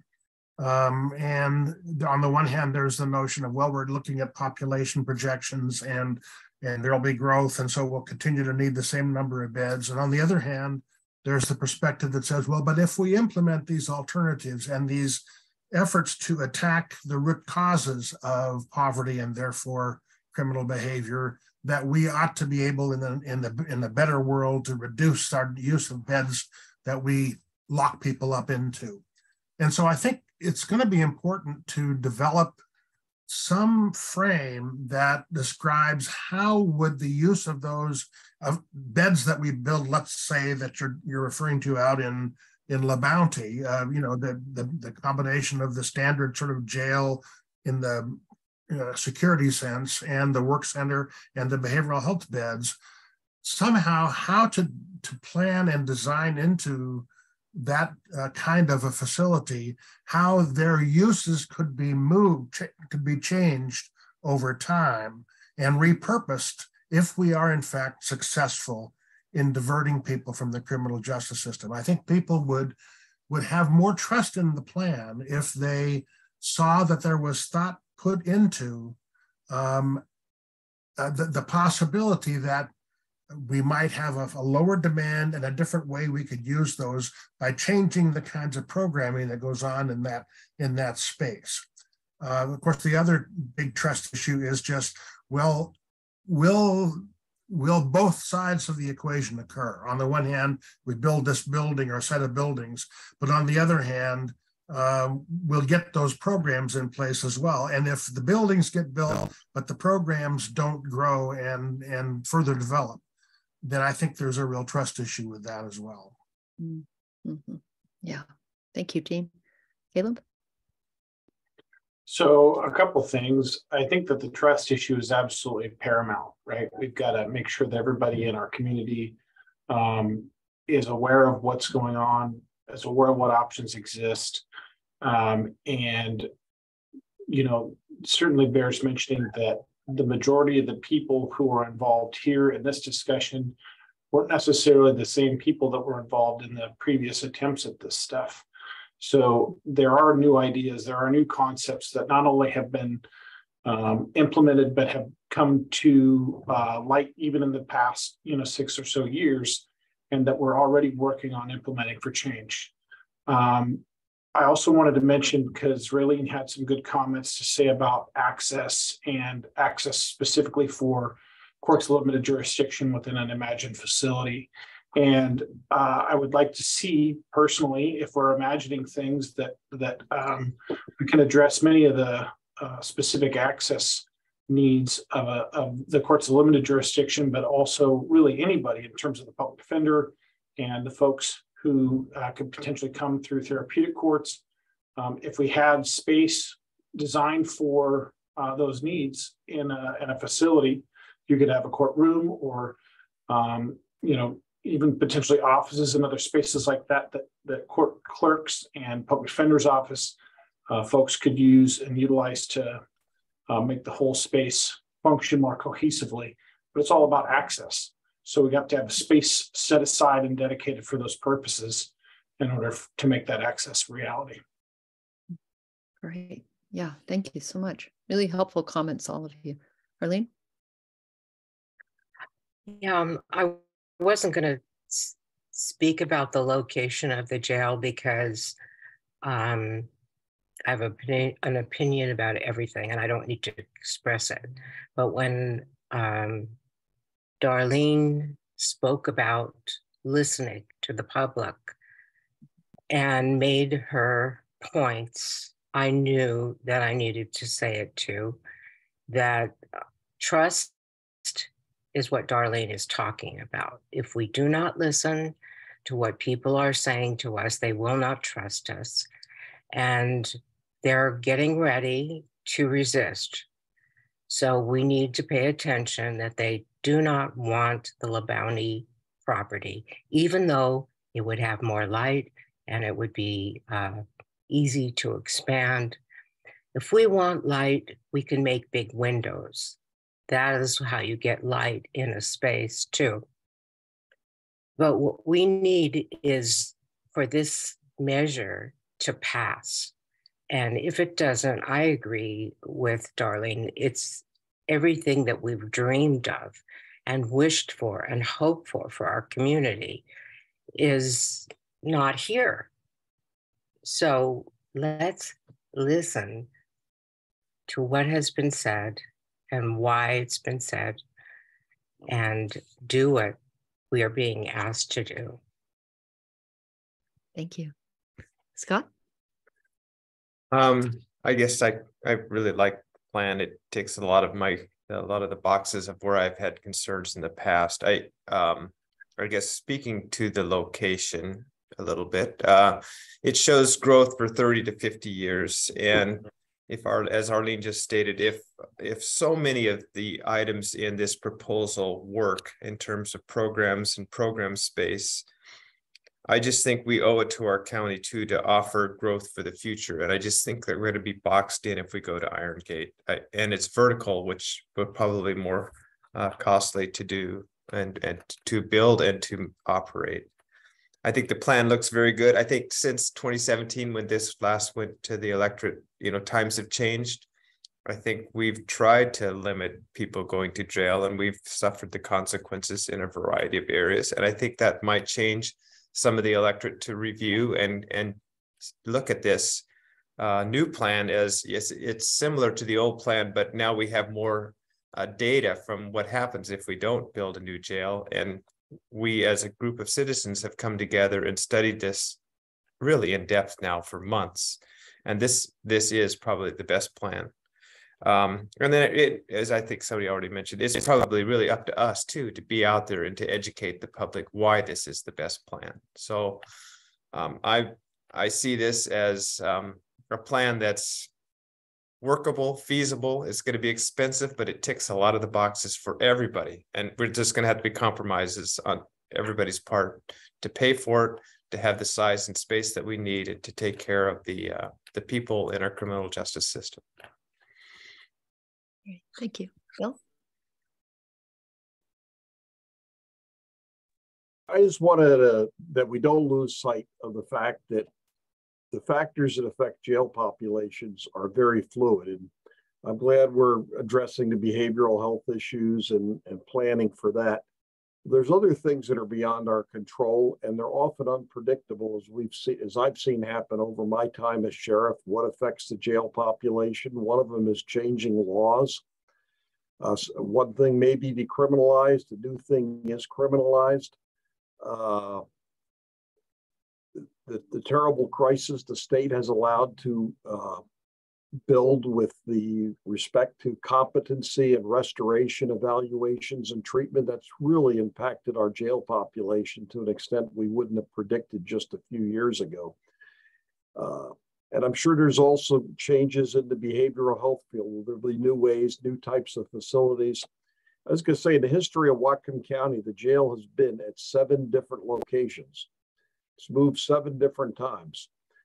And I think we're looking at the long term, we have to have a site that's adequate to accommodate future jail construction if and when it's needed. Hopefully it's not needed, but if it is, we don't want to have we'll all be too old to be sitting here, or we'll be dead in 30 years trying to figure this out again. So I would hope in the long range planning that we'd be able to have a site for the same reasons that Scott mentioned. And I also don't want to lose sight also of what I consider the Iron Gate site. I really see that as an inconvenience, maybe a difficulty or a challenge for the small law enforcement agencies, particularly those out in the eastern part of the county, having to come all the way into Bellingham again. It would be much better if it was located somewhere outside the city core, easy access to I-5, where officers could drop people off and get back out onto the street. And I know there's factors for convenience with the public defenders and the courts, but there's also factors of convenience for law enforcement. So just wanted to add that, and thank you for the time. Thank you, Bill. Okay, I see a couple more hands, and just to let people know, we still have quite a bit to go in the funding discussion. So let's see if we can keep our comments brief, and then see if we, we're going to have to noodle on this. So it's okay to noodle on it. We're not making a decision today. We're just trying to get a sense of what might be possible. So yeah, Raylene, you're up. I just think that things have changed so much since it went to the public from the last time, as Bill just mentioned, and that as long as we're educating the public and we're asking them what they want when it is put on the ballot, on where maybe they want it and why we're looking at 2 different locations, I think that might help rather than saying one location is out of the question. Thanks. Thanks a lot. Yeah, Brian? Just wanted to address some of the comments around maybe lack of trust. That it strikes me that what we've spent a great deal of time, whether it was in this group or talking about the Stakeholder Advisory Committee, spent a lot of time talking about everything but the jail. That there has been a tremendous number of conversations around the alternatives offered, about other pathways to incarceration, about the things that we need to do and should do to prevent folks from being incarcerated. And so I guess what I'm trying to say is, I think if we were just trying to build a single jail facility, none of this is happening. It would probably be much easier to choose any one of the sites. But because we are committed to the vast number of different, whether it's a behavioral health center or like the crisis facility, all of those things require us, I think, to think a little bit differently about how do we provide those services. And it feels like it necessitates that we need these multiple sites. So I just wanted to flag that I think the process that a bunch of us have been in, and some certainly more than I have over the last, couple of years, I think really shows that we are listening and we are having an incredibly transparent process. And I just wanted to thank Tyler for walking out that plan. Thank you. Thank you, Brian. Michael? Yeah, Brian kind of had a nice lead in. We're talking about multiple programs and facilities, and therefore also multiple locations, or at least co-location combinations. I think that's a messaging complexity, but it's also a selling point. It indicates we're taking a systemic and comprehensive approach. So Brian's right. If you just have to cite one facility, it's a simpler procedure. We're talking about numerous things, so it's complex. But again, I think that's a selling point, because it lets the community know we've looked broadly and there are these many pieces and they go together. And so you've got to take the package, or at least understand that we're trying to offer a package. I do want to niggle on the old tall buildings somehow don't have good lighting. If you've ever been in a skyscraper, they're some of the brightest buildings you've ever been around. If you've ever been to a warehouse, there's a lot of dark insides. Really, good design can overcome the lighting problem. And also, I think, with all due respect, Sheriff Elfo, if you're coming in the Mount Baker Highway, I think Iron Gate is just as close or more convenient than coming downtown. So Iron Gate is actually a pretty darn good location, access-wise, for the members of our community who are out in the county. Thank you. So I'm going to have Satpal wind it up for us here, and then we're going to have to transition. So Scott, you're going to have to forgive me here. Satpal, very quickly, wind us up here. Very quickly, I was reading the documents from 2010 that when a similar group of people, 30, 40 people, spent a year and they had 13 property options within Bellingham and vicinity. We have only 2 or 3. Yeah. And end point was, after their 1 year of discussion, if you read, the arguments were not very different than what we are having. And they recommended that place, and that current, administration went ahead and invested the money to do that, because that was their best choice at that time. That's all. Thank you. Yeah. Well, and so Paul, you said something at the end of our last meeting that I think was just so helpful, which is, so here's the property we have. Let's use all of them, and let's use all 4 of them to best advantage. And that, I think that was really helpful for our process when you laid that out. So I think that, and Michael, this really connects to your last point too, that we are, how we're communicating about it, and also how we're thinking about it is different than it was before. And just to acknowledge the fact that the public relations in that trust is going to be critical, and how we communicate and how we help, got to see how it's going to go. So here we are now, and we're ready. Everybody, if you need to stand up right now and like breathe or stretch, we've got 45 minutes and we have like a fire hose full of content about money. Okay, you ready? Here we go. It's gonna be really fun, but if you have to like turn off your camera and stretch for a minute, now's your moment. Tyler, you're up. Here we go. Money. What if I'm not ready?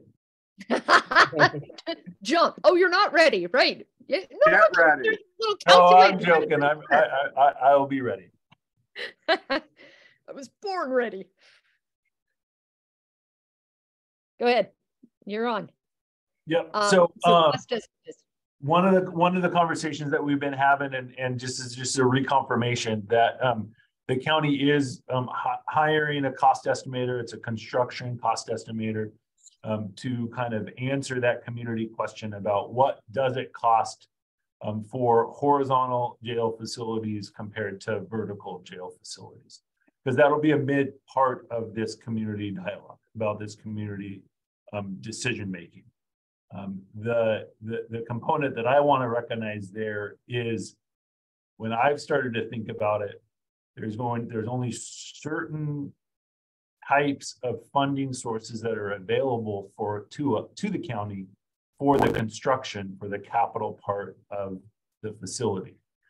The more money we can save on the capital facility, which is likely going to be a horizontal, but I will let the cost estimators come out. The more money there is for the services that we're talking about, for the behavioral health expansions that we're talking about. So just keep that context in mind as we're talking about site locations and horizontal versus vertical as it relates to the capital cost. So the county is going to get a cost estimate for a horizontal jail facility, for a vertical jail facility of the same size, for the crisis relief center at the Iron Gate facility. And then we've also asked for some discussion about what would the cost be to remodel the work center if that was a component to it. So that'll be informing the final implementation plan. One component that you see from the implementation plan, Heather pointed out, the draft plan doesn't have who's going to implement the steps, and we're going to be working on that. And then the draft plan doesn't also have a cost understanding of it. And so this information will inform that final or next draft of the implementation plan, and should take about 3 weeks or so to get that information. One caveat, it's a real high level preliminary cost estimate, because as people know in the construction trade, you kind of have 30%, 60%, 90% design. What we have right now is square footage and ideas of construction method and where it goes to put that information together.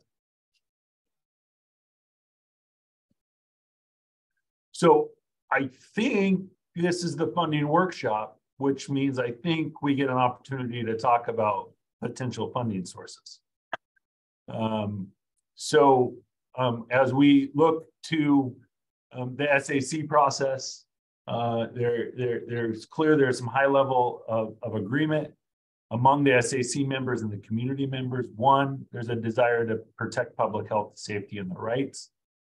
Two, have a jail facility that is structurally sound, well designed to ensure safety of the people, the staff, and the visitors, and large enough to meet the community public safety needs and to accommodate the needed services surrounding it. And then three, improve the service capacity and availability in the areas of behavioral health, mental health, and substance abuse treatment. from the Justice Project Needs Assessment, the SAC has not set a priority order of addressing the needs and the recommendations. As we were talking earlier, when we were looking at importance and feasibility, some of the needs and recommendations are urgent, but they all must be addressed over time. Kind of recognizing the discussion from Arlene, there was 4 different high priority, high feasibility behavioral health. Those all must be addressed. And as that looks, and as I've talked in the past, kind of identifying a 1 year to 3 year and then a 6 year implementation plan, and how we've looked in the past. So as funding opportunities arise, priorities can be addressed associated with how the plan is laid out and where those priorities are. And it's really something that the county council has asked, and Barry can kind of confirm that the council is asking for a priority implementation plan with funding attached to how to accomplish them. So in the SAC, compliments to Kathy Hulka and myself and others in the county and different, we've kind of identified potential funding sources. It's a document that I don't think has been sent out, and I would request Holly and Marty to send kind of that attachment out for additional review by this group. But it was a really well done matrix that identifies the different funds, both locally, state, federal, that can be utilized for criminal justice, jail purposes, for behavioral health purposes, and a number of different local community needs. That what we've tried to do is pull from that document and include into this PowerPoint, into this discussion, some specific ones for each part of the recommendations, right? We're going to have a criminal justice jail facility recommendation. We're going to have a behavioral health recommendation, which we'll get to here soon. And there is also the housing discussion and recommendations. So what we wanted to do for the members today was to highlight what's in the stakeholder needs assessment from a funding standpoint and how it could relate to some of the projects, so that we can get your guys' feedback and input so we can incorporate that into the final implementation plan on some funding sources. So jail projects, there is, as many of you on this know and others may not, there's a Whatcom County Jail Fund that is an operating fund that the county utilizes, utilizing general fund, city municipal per diems, other revenue sources to operate the jail facility. We keep that with a balance, but we don't. It's really just an operating fund associated with it. There is a health and safety justice facility fund that was formerly known as the New Jail Fund. With the effort from the council to really look into the health, the safety, the justice surrounding the project, it has been renamed. And that is a capital fund that the county has to accomplish the capital project, the initial stages of the capital project, architectural engineering, planning, this community dialogue and the consultants associated with it. And there is recently, not on this list because this list was developed in last summer, the county council has created a capital reserve fund that currently has about $6.9 million for capital needs that the county has that can be utilized for these facilities that we've been talking about. In this discussion, we've had a lot of conversations about potential ballot measures. Those potential ballot measure conversations have been tied to a public safety tax levy associated with it. Projects may vary in there, but currently the county and the cities collect 1/3, 1/10, and there are 2/10 available. And that, of course, requires county council approval to place on the ballot measure, similar to what the county has done the last two measures that have failed. So I can get more into detail on that. There is a slide at the next one, but I think what I would like to do is just provide that information. The slides will be coming out to the group for you all to review and understand, and then we can ask some additional questions if people have an interest in kind of hearing the details of that tax initiative. You know, the behavioral health service funding. Erica is on the call. Erica is on the call and can talk a little bit about the behavioral health fund, aka the sales tax associated with it. The county council in the middle 2000s was able to move forward with the behavioral health, which helps fund drug court, family treatment, behavioral health units, mental health court, those therapeutic courts that we've been talking about. It does provide some dollars to operate housing and community mental and behavioral health services. A lot of the psych services, the medical in the jail is provided from the behavioral health fund. And recently some ongoing support for the GRACE program and others. There's an amount of money that comes in from the mental health millage and a couple of other sources that all kind of provide the behavioral health. I would say, and I'll let Erica speak more if she'd like, in general, the local behavioral health dollars, there is some capital reserves in that fund that would allow us to use some local funds to leverage the state funds that we're going after for the crisis care center or maybe for the behavioral resource center, maybe even for the behavioral care center of the new facility. So there is some capital dollars that we could utilize. The ongoing operations, those funds are pretty taxed. They're pretty stretched. So this is an opportunity through a public safety tax to accomplish some additional expansion into criminal justice and the component of the behavioral health system that we've been talking about, if we can figure out that detail. So the next slide there just recognizes kind of a higher level regional funding source that's in that document, the North Sound BHASO,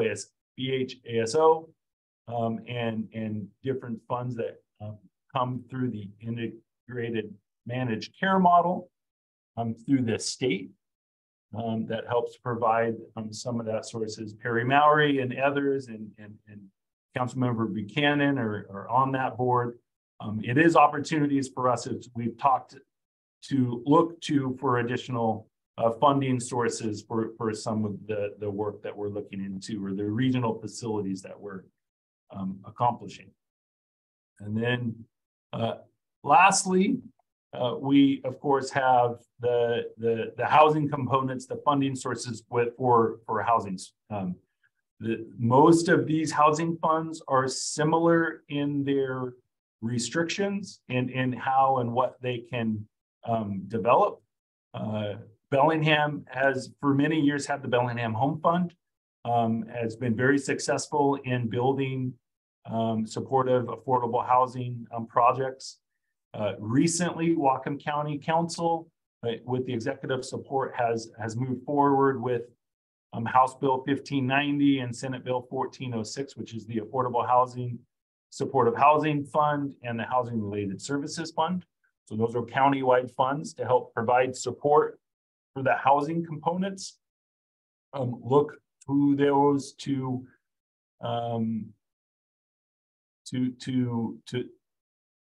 maybe be able to leverage them for the housing projects.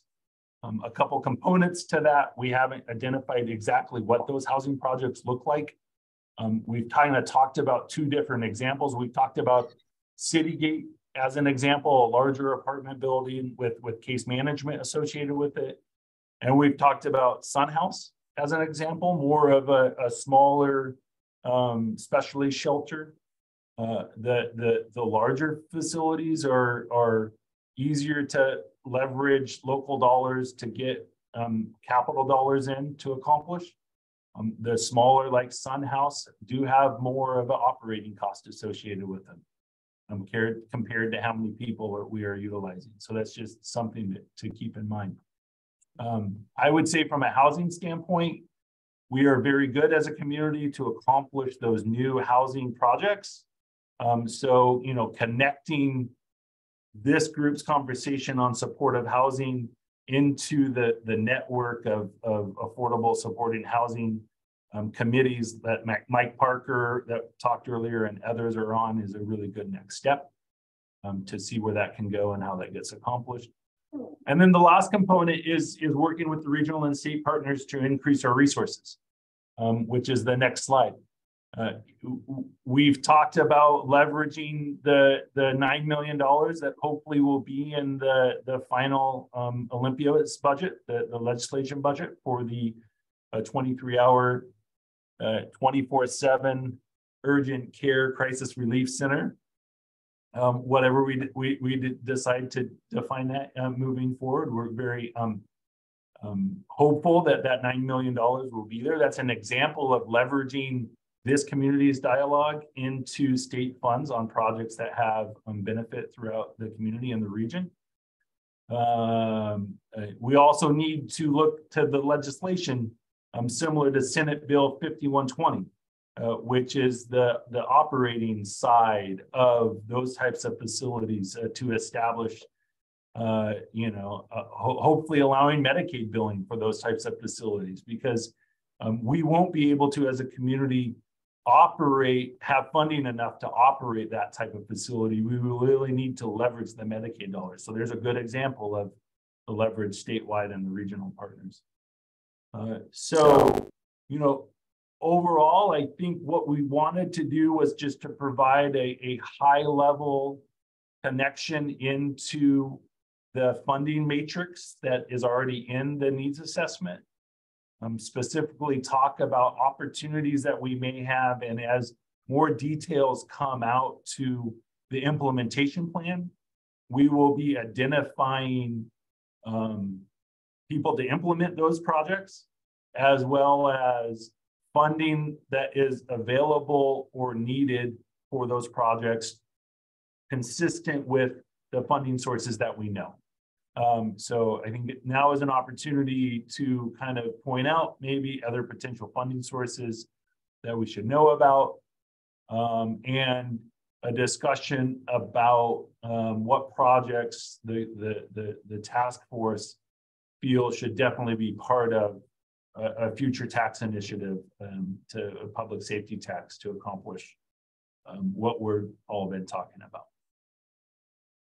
Fantastic. Thank you so much, Tyler. That was excellent. You just made a lot of information. Really, really well done. Really clear.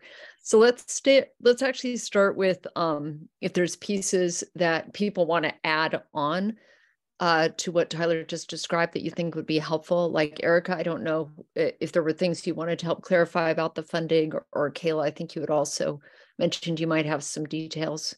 So I just want to start with if either of you have something you'd like to add into the picture. I think I'm comfortable just answering questions if folks have them about the fund rather than providing more information. There's a lot here. Oh yeah, there is a lot. Okay, Kayla, anything from you to say? Yeah, same. I feel like Tyler covered it really well, and just wanted to open it up for questions and yeah, here to support, just like Erica is. Terrific. Okay, thank you. Scott? So this kind of dovetails into maybe my previous comment as well, but what I heard Tyler say in his presentation, which was excellent, was the emphasis on the lower the cost for the facility, the more money will be left for services. And I just want to emphasize that, so that, I mean, if we, and I I pivot to the Iron Gate, which will likely be a vertical jail. We'll try to keep our tax, or we'll try to keep our costs down. And to keep the cost down, we're going to try to spread it out, because the higher you go, the more it's going to cost. But as I've said in this group numerous times, this is something we need for the next 50 years. If we build it and we can't grow it up or out, we're committed for the next whatever to this location. And that's why I keep pivoting back to Labounty. It'll be hopefully a lower cost to start with, and then we'll have money available for the programs that we all know we need. Thank you. Yeah, that was a great point. Okay, what else? So general thoughts about funding. Other thoughts you have about resources? Let's just stay on that first question first. Or just your impressions when you see all of this. Yeah, Arlene? Well, I'd really like to see us consult with people who have done what we're attempting to do, and use their already achieved knowledge and experience. Let's do that. Let's reach out into communities that have done some of this work. There may be some in Washington State, but I know there are some in California. And then, of course, you've got that Nashville group that has accomplished so much. And if they were able to do it, let's find out how. So what would we learn from them? So for groups that have done this more comprehensive approach, and then we learn sort of how they approached funding, is that what you're thinking? Yes. Yep. Got it. Thank you. Tyler?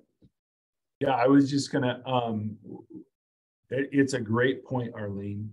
I know that Kayla and myself have reached out to Connections Health, who is working on the King County Crisis Relief Center that is in the legislation for a capital allocation as well. Because one of the components with that is we need to get a much better sense of how Medicaid is used and how it can be utilized for the operations associated with it. So we'll be able to report back when we get more details on that.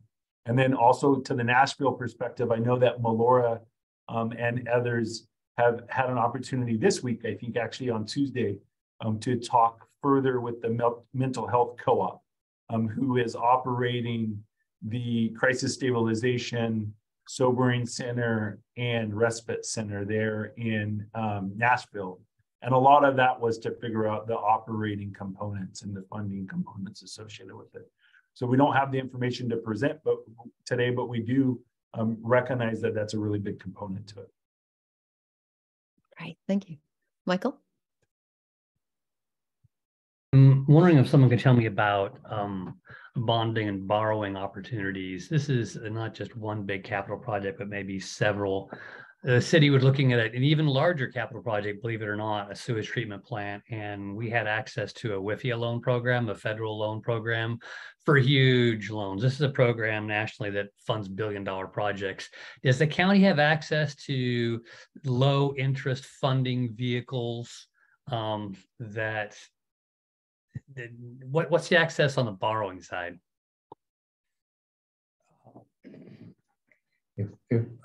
If I may, Tyler will add more to that.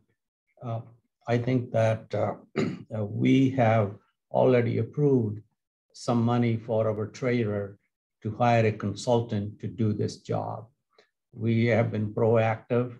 This is that we know this is going to come to us. So we started this process 6 months ago to know what the lay of the land is, what interest rates are doing, what are the opportunities, what are the other opportunities are.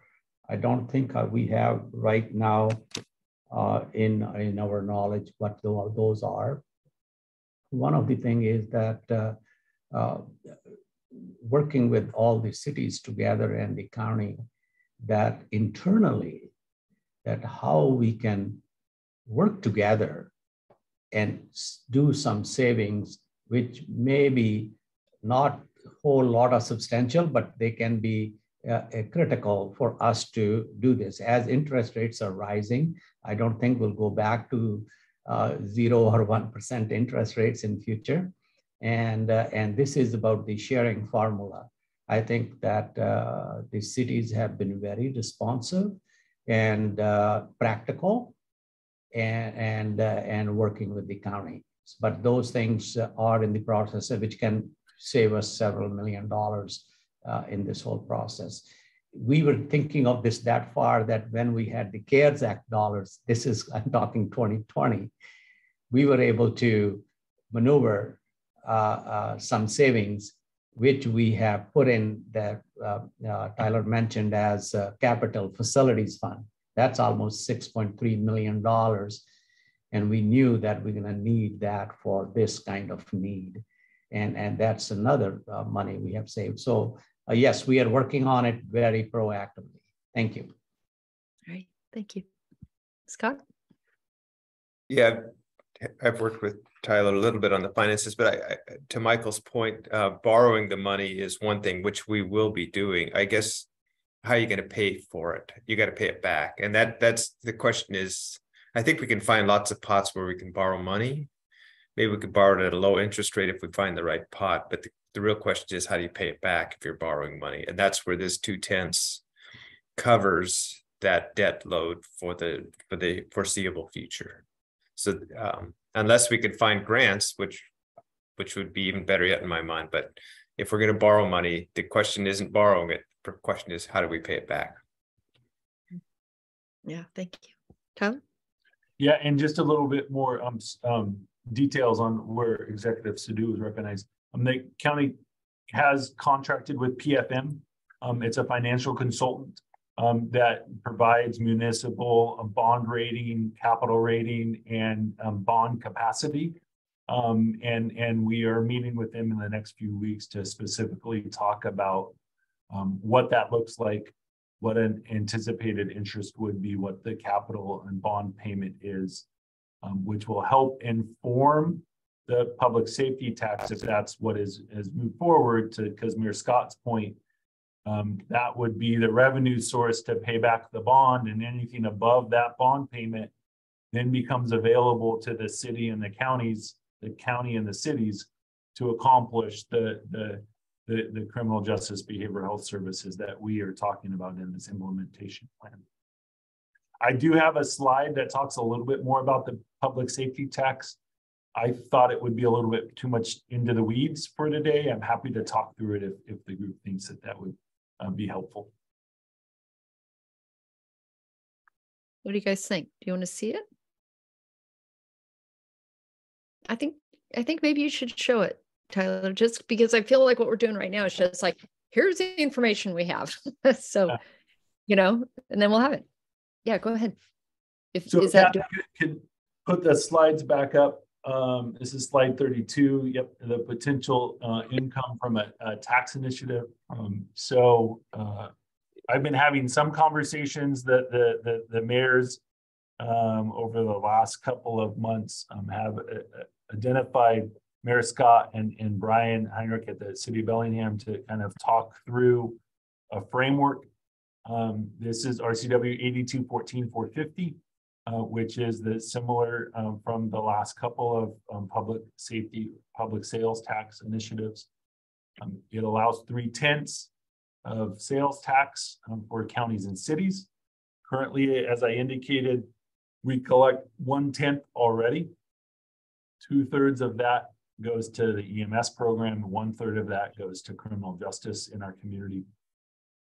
In 2021, 1/10 collected about $5.3 million. In 2022, 1/10 collected $5.99 million, so almost $6 million.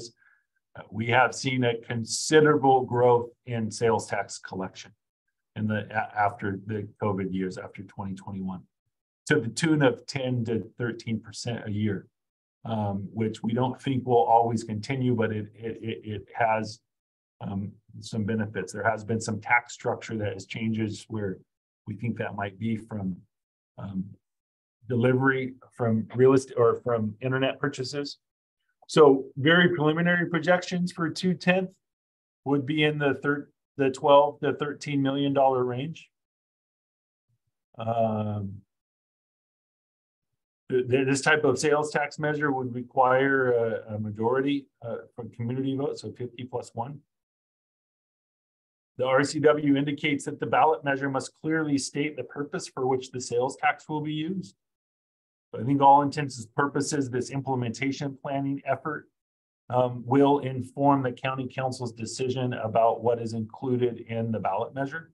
And that's really the value of this conversation and the additional behavioral health components that are included in this discussion and was in the past. A component to it is 1/3 of the sales tax must be used for criminal justice purposes, fire protection, or both. But as we have been talking or proposing, if we were to use the 2/10 for paying off the bond, that's clearly over the 1/3 needed for criminal justice purposes.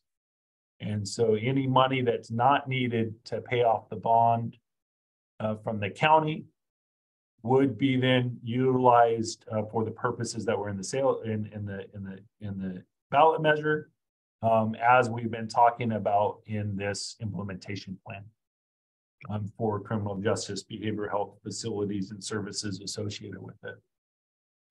The state law talks about a share between the county and the city. So the 2/10 collects about $12 to $13 million a year. Of that 2/10, of that $13 million, 60% of it by state law comes to the county, 40% of that goes to the cities. So there does need to be, and there will be, discussion between the counties and all the cities in Whatcom County on interlocals that are in place about modifying that 60-40 split to be able to accomplish the facility construction, as well as ensure we're all on the same page of maybe an oversight board to those dollars, and how the services associated with the implementation plan get carried out. So that is a component that Mayor Scott, Brian, and myself actually met about this morning and have met for the last couple of months, following this stakeholder advisory committee with the RCW and the interlocal in mind, to be consistent with this discussion. And great. Anybody wants to talk about just one other piece? We don't know what interest rates are currently, Councilmember Lilliquist. They're not 2% like they were in 2015. They're more like 3.5% to 4.5%. So to accomplish about $130 to $150 million bond, if that's what the capital component is, that takes approximately $8.3 million of that $13 million that's coming in to accomplish that capital component. So there is, if that's approximately the bond, some additional dollars that are coming in that we'd be able to accomplish some of the other expansions that we're talking about above and beyond the jail construction. That was, I'm really glad you mentioned that last part. That was great, Tyler. And this is really, really important information, I think. So Jack and Caleb and Michael. Thank you, Tyler. That was great. I don't remember the year, approximately 10 years ago, when we did the 1/10 behavioral health revenue effort. The council approved it 4-3. I was our first chair. And I remember part of the success in that is sales taxes are often somewhat legitimately criticized for being regressive or disproportionately affecting people of lower income. However, in Whatcom County, because of our unique geographic location, a certain percentage of our sales revenue comes from outside the county, specifically Canadian and other shoppers. I do remember that was part of a successful advocacy for a sales tax in Whatcom County. It would encourage the administration and others to look into that. I believe we had a challenge determining what that number was, but we were able to make some estimates. And I remember feeling better about a sales tax in the context of Whatcom County, given the nature of who pays that sales tax. So I wanted to throw that in. Thanks. Thank you, Jack. Caleb? I just want to make sure I understood this correctly. It looks like what we're laying out here would cover bonding for capital improvement costs, but is this also structured to cover operational costs for a facility? Because I think that depending on how you build it, operational costs could far exceed the $12 million per year, or even the combined $18 million for 3/10. Yeah, so yes, it can be used for operations as well. We have the current Whatcom County Jail Fund that is used for operations. A multitude of revenue sources. I'm going to say the number, but people are going to commit me to that number, so I will need to look at how much that is. Somewhere between $16 to $17 million a year that will continue to be available to operate. So Caleb, your point is super valid. There needs to be a discussion about capital and about operations. There is current revenue sources between the county and the cities and ever that help the current operations and fund those current operations. There may be, of course, an increase of that operational cost, especially if we build a behavioral care center, especially if we expand the medical component of the jail, which is currently done, as you know better than others, Caleb, in a very small area, and we want to make it more appropriately designed, trauma-informed, legitimate for construction. There may be increases in that cost. So yes, we could utilize the public safety tax for some of that purpose. We need to utilize the Whatcom County Jail Fund and the other funding sources that we currently have in the community for that purpose. But if you look at an $8 million capital bond, a $13 million collection, what I wanted to recognize is that there is some room for us to utilize that public safety tax for these behavioral health and expansions of services, whatever they decide to be in this plan. Thank you. Excellent. Okay, Michael? I won't spend too much time on that because it was exactly the question that Caleb brought up and then Tyler just addressed. But I want to address it kind of even more positively. We should plan and expect and set aside and budget for some part of any funding mechanism, new funding mechanism, ballot measure to go towards increased operations, particularly for behavioral health services, which may be new and, which may be new. So it's almost like the other way around. It's almost like we should try to subtract our operational costs and then look what's left over. And I understand Scott's point that you gotta worry about paying it back, but you look at interest rates too, and you can kind of figure out how much house you can afford by looking at interest rates and what you can afford on a month-to-month basis. And it really kind of constrains you and put you inside a shell. But I think we really have to start out by trying to properly earmark or set aside operational costs, right? That needs to come first or at the same time. Mm-hmm. Mm-hmm. Yeah, thank you, Michael. I was going to add on to what Michael just said is that, Michael, this has been on our mind all along. And our expectation is that if we have a single place, like we have two different places and the way our current jails are, we expect there will be some savings in our overall operational cost as compared to, of course, cost will increase over next 20 years, but our base cost should be more efficient, and any savings that we can have that will be diverted towards the other things which you are thinking, planning, and promising to our citizens, like the behavioral health, mental health. So definitely that is a big factor. Thank you. Thank you, Sapal. Okay, anything else? All right. Well, what I'm really noticing today is that we have all of these different pieces we're trying to put together. We need the spaces, we need the people to run the programs and make sure that we have this can deliver the services. We need policy work, and we really need to make sure that we have the coordination and the accountability and the messaging and the communications to bring it all together. So it's feeling like we're right at this place where the pieces are just beginning to shuffle around a little bit and start to come into form. So mostly I just want to say how really how impressed I am with everybody's thoughtful comments today. I think it was, and how respectfully you disagree when you disagree. And also the hard work that people are putting in, like, you know, Barry and Tyler and you know, Jack and Stephen have just put so many hours into this. So, and Caleb, I could go on and list a bunch of you here who've just really been putting in so much time to bring all of this information together. I'm just super, super impressed and grateful.